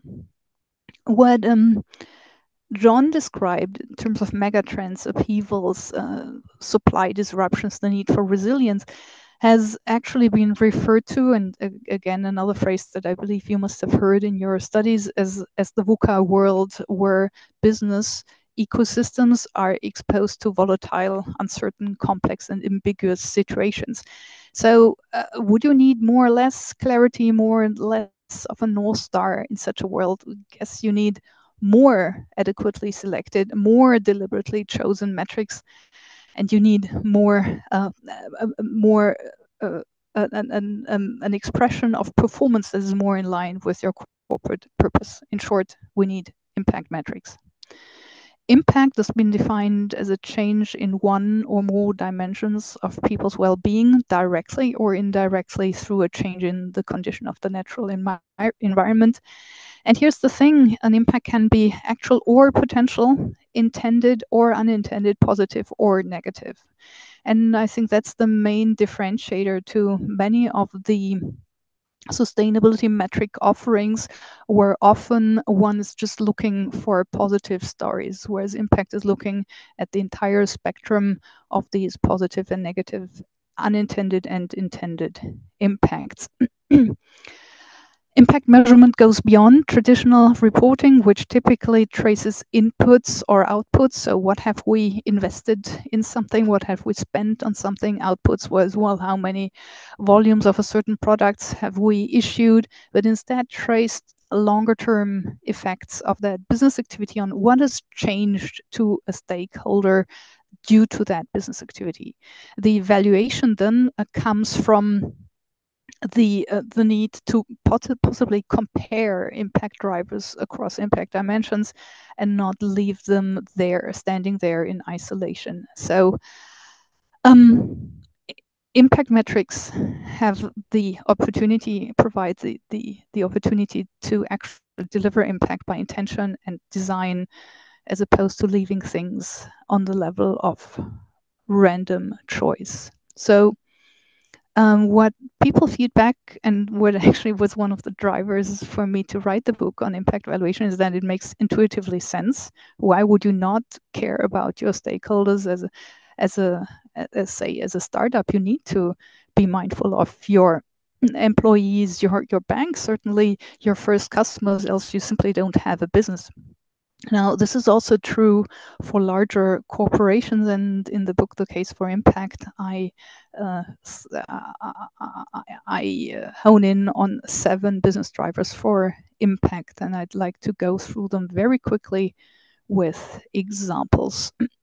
So the first one is on brand differentiation and resulting sales coming from SK Group. They've been using measurement and impact valuation for years now across their conglomerate, including energy, chemicals, telecommunications, if I'm not mistaken, financial services, logistics as well, and clearly say that that's a pillar of their brand differentiation, and this is how they can be successful. Isai, the Japanese pharmaceuticals, has enjoyed Ryo Yanagi as a CFO for a while, and he had a very clear view on what long-term investment would mean for Isai, and so he demonstrated that investments in certain material items like salaries and wages in general, but also female leadership, childcare offerings, and investments in R&D are all delivering a positive price-book ratio for Isai over a 5 years horizon. Just because we talked electric cars, it's a nice one. I think this example on innovation market preparation. So electric cars may appear like a no-brain innovation nowadays. There's this case though from a few years back where the city of Göteborg wanted to understand by when there would be a return on investment and be transparent on the case the transition to electric buses would would be for the community. So although one could think in a Scandinavian country in electric cars, you just do it, right? But even in such situations, it's beneficial to be able to articulate what actually the value creation source is. Operational efficiency is sort of a straightforward thing. If we reduce energy use, we reduce costs. So here, sustainability thinking and sustainability thinking and classical management thinking would coincide. But there's much more to it. So in the case of PwC UK, they've looked more closely into that and were actually able to take measures in a way that they were decoupling their growth trajectory from their environmental impacts. And if you think it's a people business, that would be rather linear up until a certain point, office needs and so forth considered. Would be rather linear with economic growth. It's quite considerable, especially because in their analysis they include the induced effects of environmental tolls of salaries and wages. That is the sort of the lifestyle statistically assessed of their employees. TUI Group were trying to do an efficiency assessment, but then by looking into impact valuation discovered that they should be moving from a volume-based business to a different way of looking at their at the value they're offering to their customers altogether, which is I mean, kudos to them. Not many companies make such transitions, and I don't know whether it has come to them easily. Risk, another classical sustainability topic where things coincide with the trendy ESG topics. And here an example comes from Ambuja Cement, in the meantime a Holcim company. We're looking at the fact, while the cement, they're melting stones, basically using lots of energy, what types of environmental tolls the excavation, but also the energy usage would carry. And this has resulted in the mother company, the acquiring company actually adopting that approach altogether now. In terms of capital access, an example comes from Infosys, who, as a IT consulting company, needed to convince their investors that investing in people makes sense. So they used impact valuation to actually demonstrate how that allows them to remain successful, and were able to get the required valuation. Another one coming at this more on a top level was the market entry of Sondo, a generics and biosimilars company, who actually made their first appearance on the stock market by explaining their sustainability story anchored in purpose and in impact, like shown on the slide here. The seventh topic is one that is often overlooked. I call it theme alignment, and that's the notion of how can you get to a fact-based dialogue? How can one look at the same facts with stakeholders in the same way? And I think this notion of theme alignment, do we agree on what the challenges are, what best solutions would be, goes a long way. And I think this is where it all starts, and having a joint perspective on the challenges at hand, on what are the major drivers for this. And Natura, with their cosmetics, they're the owners of Body Shop as a brand. As with their cosmetic, their integration in local communities is of course super high, and they require that to actually keep the alignment across employees.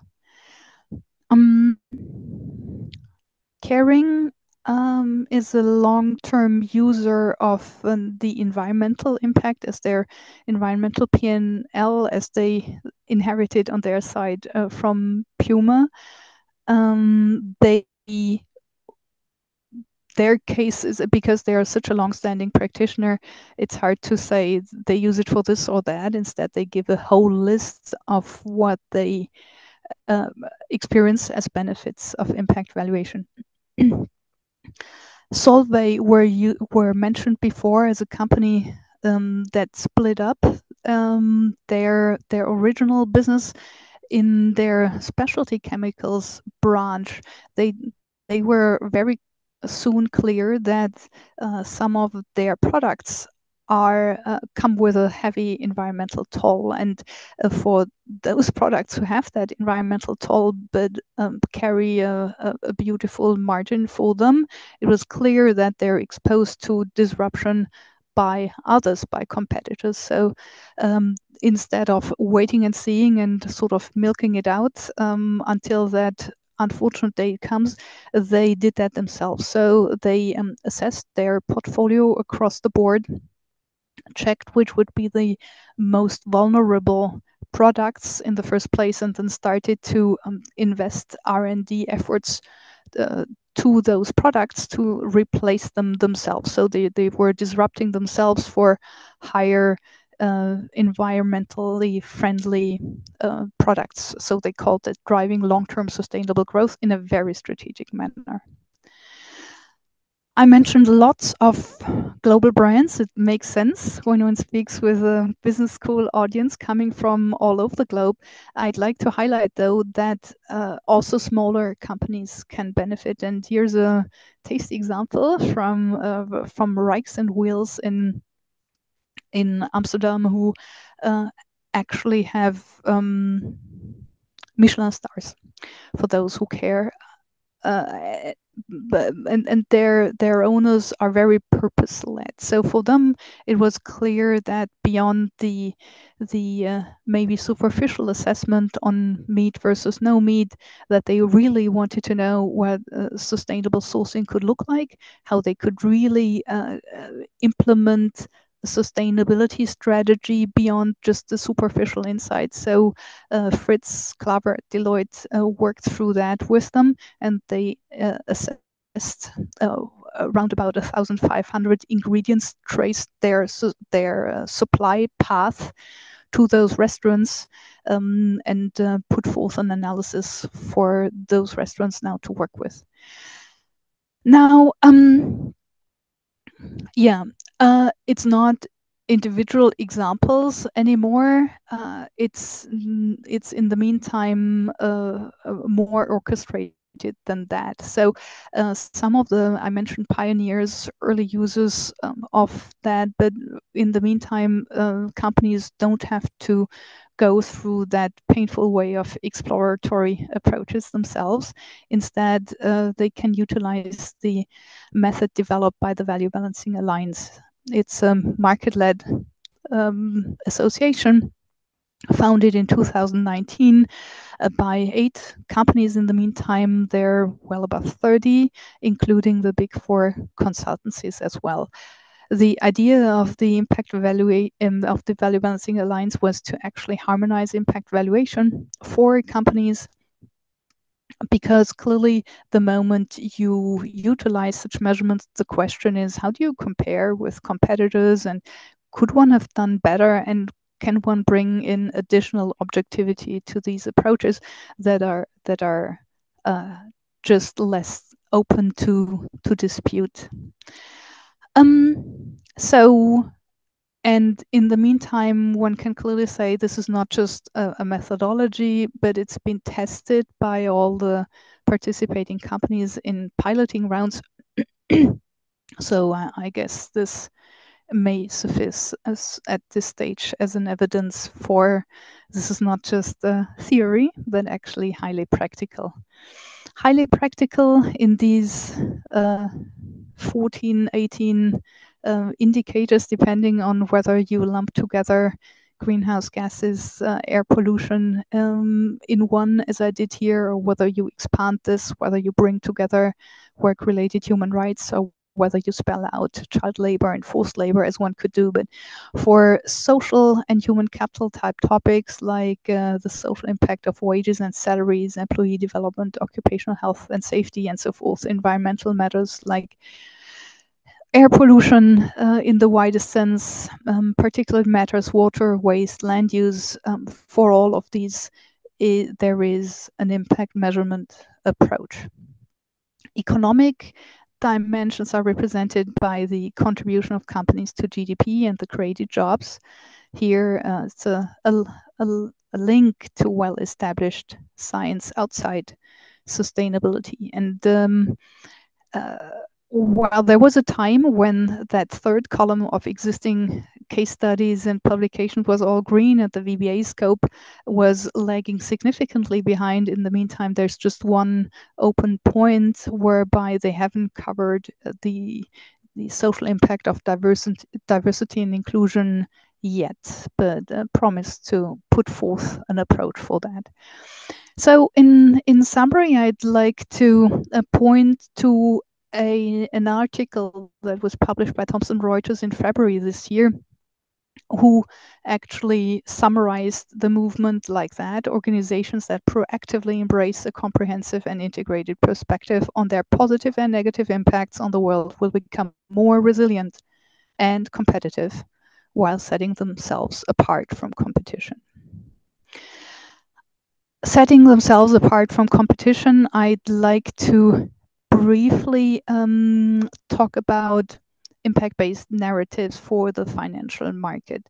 So even if one wants to tell a story just on the financial outlook, be it on revenues, be it on profitability, in view of the megatrends, there can be questions on how confident one can really be in that financial outlook. So here, impact metrics can actually help tell a more substantiated story.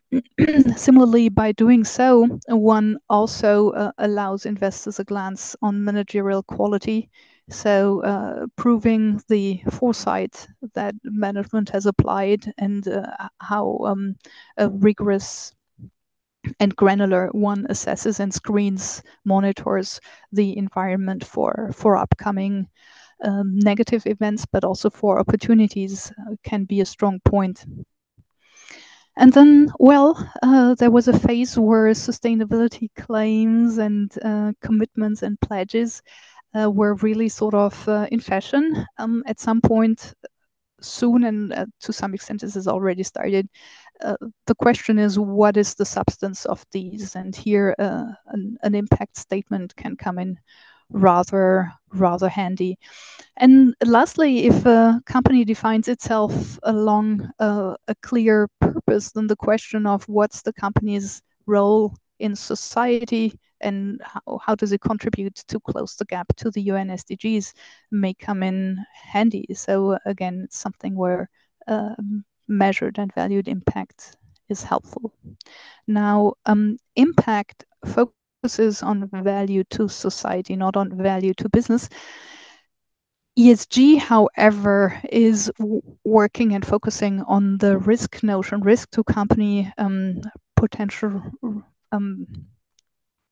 risks and exposures due to, for example, climate change. And now precisely this ESG perspective has succeeded to emerge through the various legislative, there's still one syllable too much, you know what I want to say,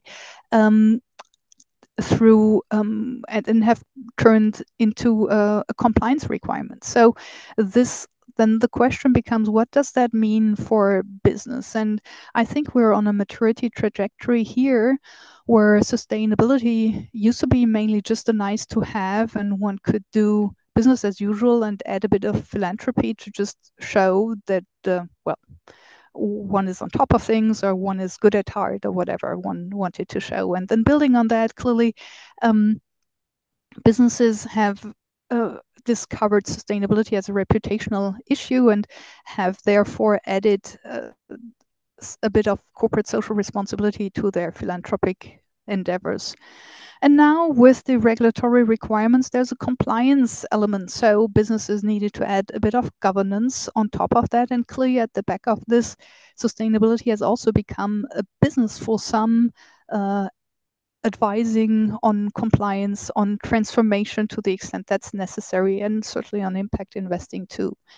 So now what's certainly not yet established, but is coming soon and has to come soon, is sustainability as a strategy, where we no longer think this apart, but really as an integrated natural element of how one does business.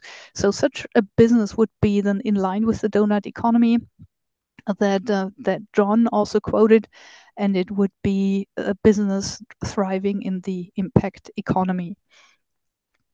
The impact economy has been also the article, the rise of the impact economy has been the title of an article by the Swiss bank UBS, quite an insightful white paper from May last year, where they call for a paradigm shift from the output-focused economy to an economy that centers around impact for all stakeholders. And of course, for them, it's around portfolio management, but still quite stunning that they, despite the additional complexity this takes to do impact valuation, impact accounting across a portfolio, that they took such a clear stance.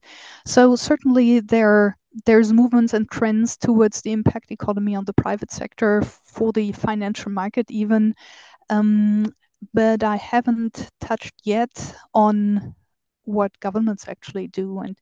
And here in 2021, the UK-led G7 initiated the Impact Task Force, and after the presidency of the G7 has passed on, that activity, that Impact Task Force, continues to work. On the EU side of things, the Value Balancing Alliance that I mentioned before has actually proposed their environmental impact approach to the EU Green Deal legislation, and it's quoted there as a potential way of responding to these requirements. Yeah, so much dynamism, so many things to consider, and yet as individuals we need to step up and get out of the way. So let's look at what all of this means for leadership, if you don't mind. So I believe we come from a past where most decisions were sort of simple. And one could utilize a Pareto principle and get straightforward answers from experts and then simply prioritize. At best, at times, things were a bit more complicated. So one needed better experts and more discussions and consider more things. And possibly there were multiple viable paths, but still just complicated. Now we're entering a future where complex situations may come up more and more often, where cause and relationships are not entirely clear, yet you can't really stay still either. So there may be situations where it's hard for management to find the right answer because there is none, or anyone could actually prove to just be the right answer for a moment that has actually never materialized in that way. So leadership style needs to be updated according to that, and luckily resources are available already, with a very nice article by David Snowden. John, you had some book recommendations. I'd like to point people to George Kohlreiser's Hostage at the Table. Here, in all of these confusing situations where so many demands are placed, one needs the North Star, one's purpose and clarity. And George Kohlreiser's book on how to actually focus the inner eye on these things and keep to what matters to that situation is really, really valuable and always worth rereading. Similarly, an HBR article on reframing, and it's an essential technique to reframe. Often we're swamped with ideas and they come with a certain frame, and then solutions can't emerge. By reframing, repositioning, zooming in, out, putting things into a different context, solutions may emerge or may become possible if found in a dialogue. Then on innovation, two ideas. One is on the art and discipline of execution. And then, well, we know that so many more innovations are required, but a lot is also around the skill of giving a good idea a chance to succeed. So, pure idea generation is rather cheap, and instead the getting things done and bringing the innovation to market is a whole different story. So it's just something worth considering as a business school student and possibly also as a teacher. There's a complementary thought from industrial design, and that is to think along the Maya principle, which is what's the most advanced yet still acceptable way of pushing things forward. I mean, clearly, for anything that is new, one can easily overstretch it, and here the example from Adidas comes to mind already. Towards it's almost 2024, almost at 25 years ago, they already had a solution of making a sports shoe out of ocean PET plastic and other textiles. But it's been only a few years back that these products actually found a customer. So luckily, they're large enough to hold on during that time. But here, clearly, their product of reusing plastic for new product upcycling was by far too advanced for consumers back then. An encouraging thought from evolutionary psychology, which is that the way I grew up with, there was clearly that idea that the DNA defines very much who we are, and then there's family or those around us and cultural determinants, but basically the DNA is given. But in the meantime, we know from adult development and evolutionary psychology that it's really the people around us who shape us more and develop us more even in adult ages, and then followed by nurture, that is family upbringing, and actually the physical DNA basis. So I think this is very encouraging because that cultural element is something that we can choose and design. Circling back to the beginning of this talk, it's very much about values. So the question is, who can we team up with to share the same values, to reinforce what matters to us, and to help us realize those plans that require realization. So I think this is very encouraging and gives a further nuance to step up or get out of the way. Actually, you can step up, and it's very much a matter of allowing yourself to step up. So plan beats no plan also for individuals, and is something that for businesses, of course, it will be anchored in impact transparency, anchored in their purpose.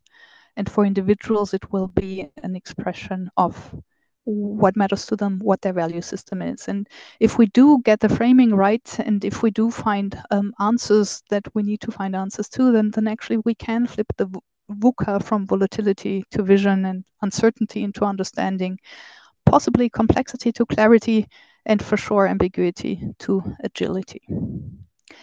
With that, I'd like to close with a quote by Christiana Figueres: "Onwards with outrage and optimism." Thank you. Thank you, Sonia. Yes, let's see if you can unshare, and let's open to the floor for discussion. And okay, I already have one. Yes, Gibbs. Yes. From Richard. Yes, Richard. Yes. Unmute, please.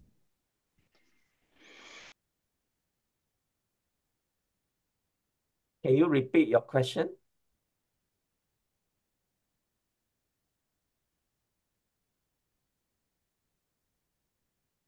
I think he's blocked. He got disconnected. Yeah, maybe while we wait for Richard to come back, I think Bart has a question. Yes. Bart, yes.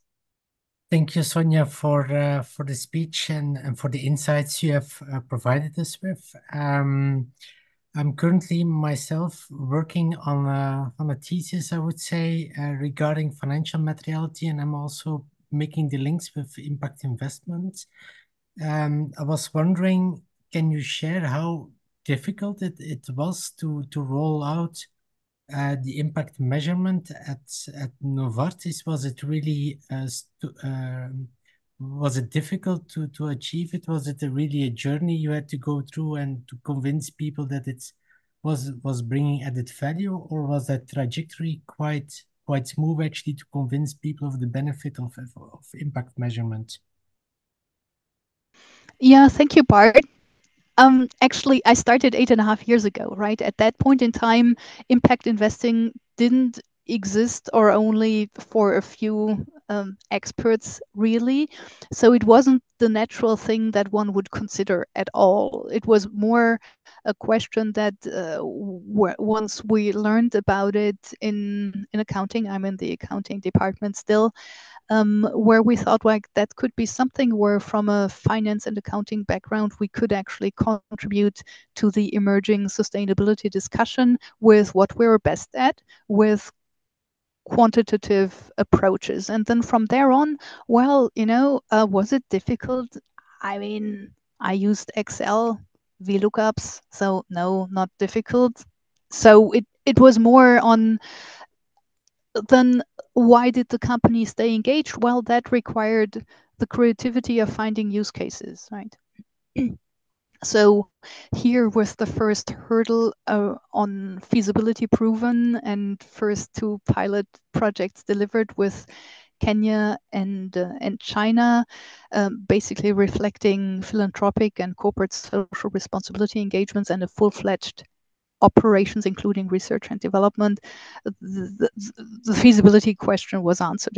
It was feasible, and the figures resonated internally and externally. And then the question was, well, why would one stay engaged? Is that resonance strong enough? And it turned out to be strong enough. So this is what kept the activity going, and this is why Novartis is one of the founding members as well of the Value Balancing Alliance. And this is how I could contribute to the World Economic Forum debates on sustainability metrics and the embankment project and all of the other type of metrics-based conversations. So Sonia, if I can just dive in, because what you said is exactly right, but it hasn't been easy. And I don't think any company that sort of takes, even now, this sort of impact approach is going to find everyone suddenly says this is the way forward. Because if you look at other companies that are trying to take a lead in this space, people who are in government affairs, public relations, ESG even, see the impact story as actually a rather more serious approach to some of these things, with some implications which, if they become real, will have consequences for the businesses involved, which some of these other formulations won't have. So and you have had some resistance internally at times. So yeah, I didn't want to deny that, but I mean, the key thing is certainly not that it's technically not possible to do. So it's not that one cannot get to those figures. One can get to those figures rather quickly. And then the question is, how does one own up to insights? And that very experience is actually a reason why I expanded so much on the notion of debriefing and sense making out of those impact valuation results once the figures are there, John. I felt I needed to capture that in my book, just because the figures themselves don't tell a story and don't translate into insights nor action for that matter. And yes, because of the consistency of the approach, this reliability comes, of course, with a reduced flexibility on maybe open storytelling.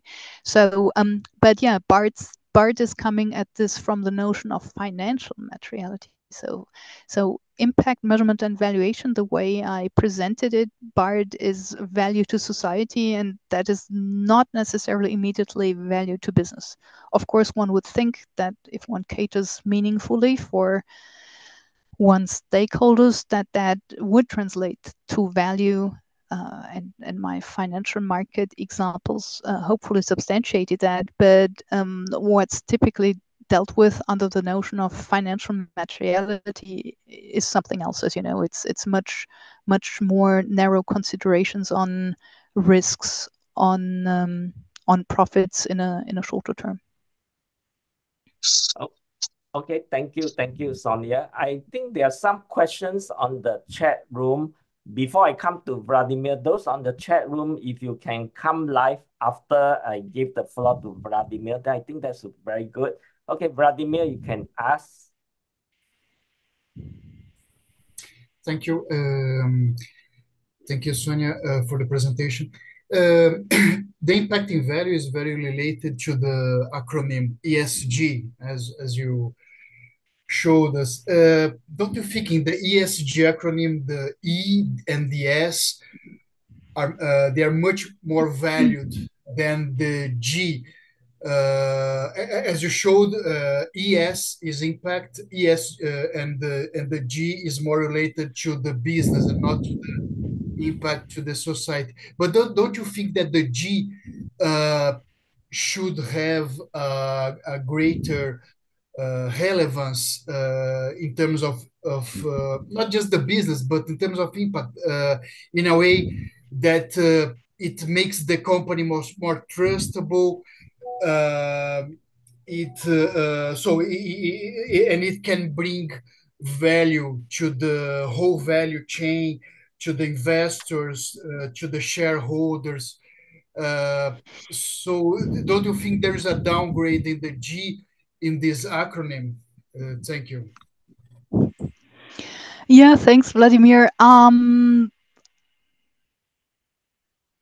I struggle with ESG, but nonetheless, let me give answers on two levels. One is for E, S, and G. E, S, and G are not on the same level. So notions on environmental and social matters are different from governance, where governance is the way management brings these hopefully substantially positive changes to bear. So it's just not comparable, and it's sort of odd that it's been lumped together. Also grammatically dissatisfying that it's been lumped together. Anyway, so the second approach to this is this is the 20th anniversary of ESG as it was launched by the UN. And still the spirit is pretty much one on risk to profitability, risk on the company's operations for investors. So ESG is not a stakeholder interested setup. It's not anything to do with value to the planet, anything to do with value to society or humanity. Whereas impact is. So this may appear hypocritical and way too granular a debate, but I think words matter here. And just because ESG has now recently made a career thanks to its focus on financial markets, this doesn't mean that this is the right thing to do. So ESG is the main focus of compliance. ESG is companies understanding how many assets they will lose if sea levels rise and if there are more droughts and so forth. It does not tell a story of their positive value creation. It does not tell a story on which are the opportunities they can be taking. It does not tell a story on where they make a difference to the world as opposed to their competitors. So as you can tell, I can hardly hide from you. I find ESG highly problematic, and all the related compliance is unfortunately forcing every one of us in a bit of a detour. Thank you, Sonia. Let's detour to Richard. Yes. Apologies for the technical error earlier. Sonia or John, with regards to impact accounting and so on, do you apply the same standards across your global business as an MNC, or do you sort of cherry pick the types of things that you want to achieve in those or in certain jurisdictions to appease that legislative body? Or is it easier just to create your own values and stay true to them throughout the organization? I guess that's a question to me, John. Allow me to answer to Richard. So all of the data points at Novartis are derived from centrally available databases that are managed centrally and come with the same definitions. So as sustainability reporting improves, all of these data points will continue to improve. Not to say that things are perfect, but it's the same. And basically, this is pretty much the background of how the use cases have come about at Novartis, is due to that consistency that has allowed transferability of use cases of collective learning, but also an acceptance then on regional levels and on global level. Great, thank you. Richard, if I could also... And as an entrepreneur, I couldn't have done it differently. I couldn't have done point to point. I started as a one-woman show. In the meantime, there's a small team, but I would have killed myself if I had tried to reinvent the wheel for everybody specifically. If I could just add to it, I think that what Sonia said was exactly right. And one of the things that's changed over the last 20 years or so is that NGOs and civil society organizations and so on have a much greater visibility on what companies are doing through their supply chains. I mentioned EcoVadis, that's just one element of this emergent story. So if companies do try and do things differently across their sort of global presence or footprints or whatever, people will find out about it. And one of the things that's happened over time too is that although it's still very difficult for people to do the whistleblowing, it can blow back against the individuals involved very seriously. Companies know that they are much more leaky in the sense that people will hear about some of the things that they're doing, and particularly things that are not being done right.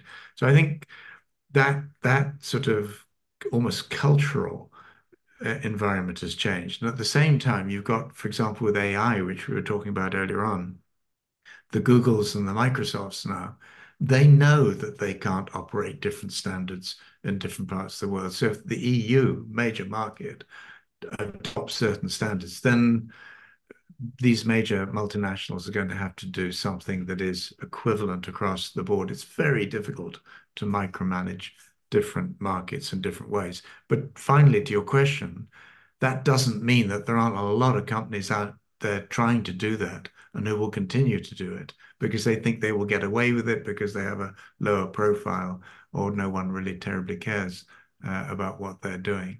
So it's a mixed picture. But I think the very big players will find that they have very little choice in the matter. And Sonia, I know thank you very much. Early, so just okay. Thank you, John and Sonia. I want to see if there's any question on the Zoom. I mean the chat room. There's a question by Sawe. You want to come live, or I can interpret your question? Is Sawe here? The question reads, do you think evolutionary psychology has any impact over behavioral economics of consumption? So I believe he's talking about evolutionary psychology means survival instinct and trying to live versus our modern consumption patterns and habits. Should we just focus on survival? In other words, some of things like degrowth or going, be more sustainable, be a donut economy, or whether we should continue our behavioral patterns of consumption. So I think this is a gist of the question. Should we do that, what we call the balance? Sonia or John, you want to add to this, the trade-off between high velocity growth or just moderated growth? Shall I have a first go, Sonia? I don't properly understand what evolutionary psychology is here, but yesterday I had a fascinating conversation with somebody who was originally a psychologist. That was her training. She's worked in prisons and all sorts of other strange, complicated, stressful environments. So she's not simply an academic or theoretical psychologist. And what she was talking about was the way in which, over periods of time, people's understanding of complex issues does change, but it very rarely changes in a straight line. And what you very often have is long periods of time when absolutely nothing seems to be happening very much, but people are becoming uncomfortably aware that there are problems. And then things change in very short order. But the problem is that when that happens, it doesn't go in a sensible direction always. You have populist politicians, you have scapegoating, as we would say in English, where people start to blame everyone else for what's happened, not themselves. So you have very complex emotions and psychological and cultural reactions. And my sense is the next, as I keep saying, the next 10 to 15 years are going to see an immense amount of that because we've delayed action on so many of these different fronts, these challenges, and agree opportunities as well, that we're going to be forced to do it faster than we would naturally want to do it. And that's going to lead to all sorts of forms of resistance.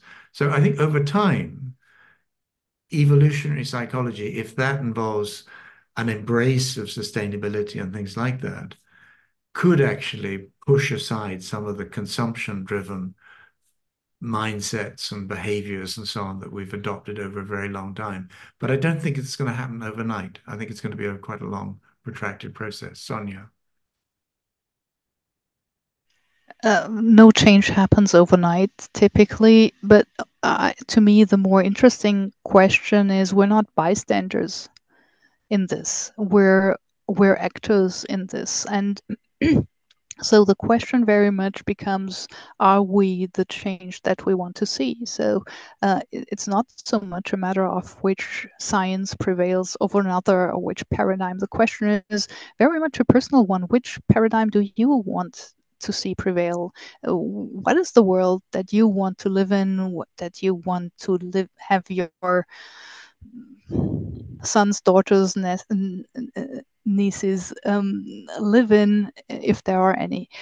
How do you picture the future in 100 years for humanity, for in 50 years? And what would be a dream scenario if you think about these things, and then tracing backwards to what are the things here and now that we need to do? And the reason why I focus on the individual here is certainly not to burden individuals with too much of the accumulated responsibility, not at all, but to give a sense of agency.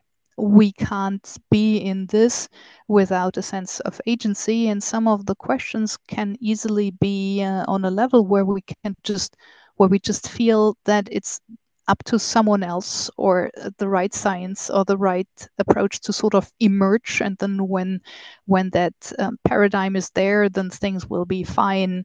But which is a perspective that totally neglects that we are a part of that system, and our voices are as valuable as anybody else's. We're living. We mentioned democracies. We have a voice there. We are leaders of our lives in our businesses. We do interact with others. So the values that we are portraying, that our choices are visible and do make a difference. Okay, thank you, Sonia. I think Professor Tomo, you can come next with your question. Hi, Sonia, and thank you so much for your participation. And I'm Tomo Noda from Tokyo, Japan. Thank you very much. I am asking you and John a very basic question as a student, one of the students.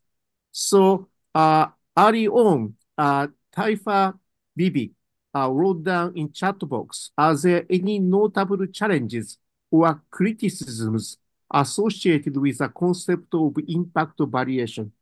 And I myself has been thinking of this. I read up to chapter 7 of your book. Sorry that I didn't have time. I wasn't able to finish, but I read through chapter 7. And I began to feel that, yes, this is great. And I really want to see that your activity expand into Asia and Japan and other part of the Asia. But in the meantime, I was puzzled. Nothing is perfect, but impact evaluation is sometimes subjective, partial, picky, selective, because company activity is so encompassing all of the aspects and making an impact on various aspects. So as compared with simple shareholder value calculation, the impact evaluation can be partial, again, selective, subjective. So sometimes I think that's maybe one of the criticism toward impact evaluation. Am I right? If I am right, how do you see the challenges ahead of you and John and we, all the people in business?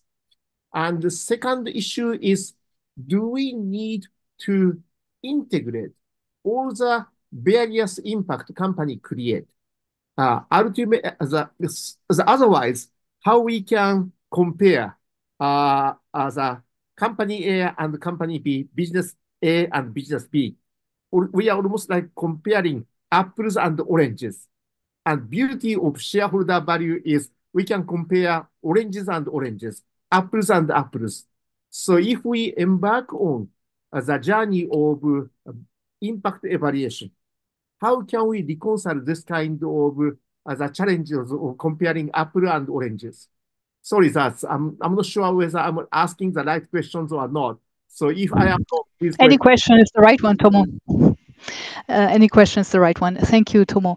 So there are several layers on this one. Of course, the established metrics are comparable. They are established. They're meters of libraries filled with how to deal with shareholder value and which metrics to utilize. That doesn't make it better, because all of that still ignores environmental and social issues and any of the things that we're concerned in this talk. So the question is, how can we modify that? And to me, as you could guess from the book and from the talk, to me, the only promising approach here is because of its consistency, because of its linkage, indeed, impact measurement and valuation.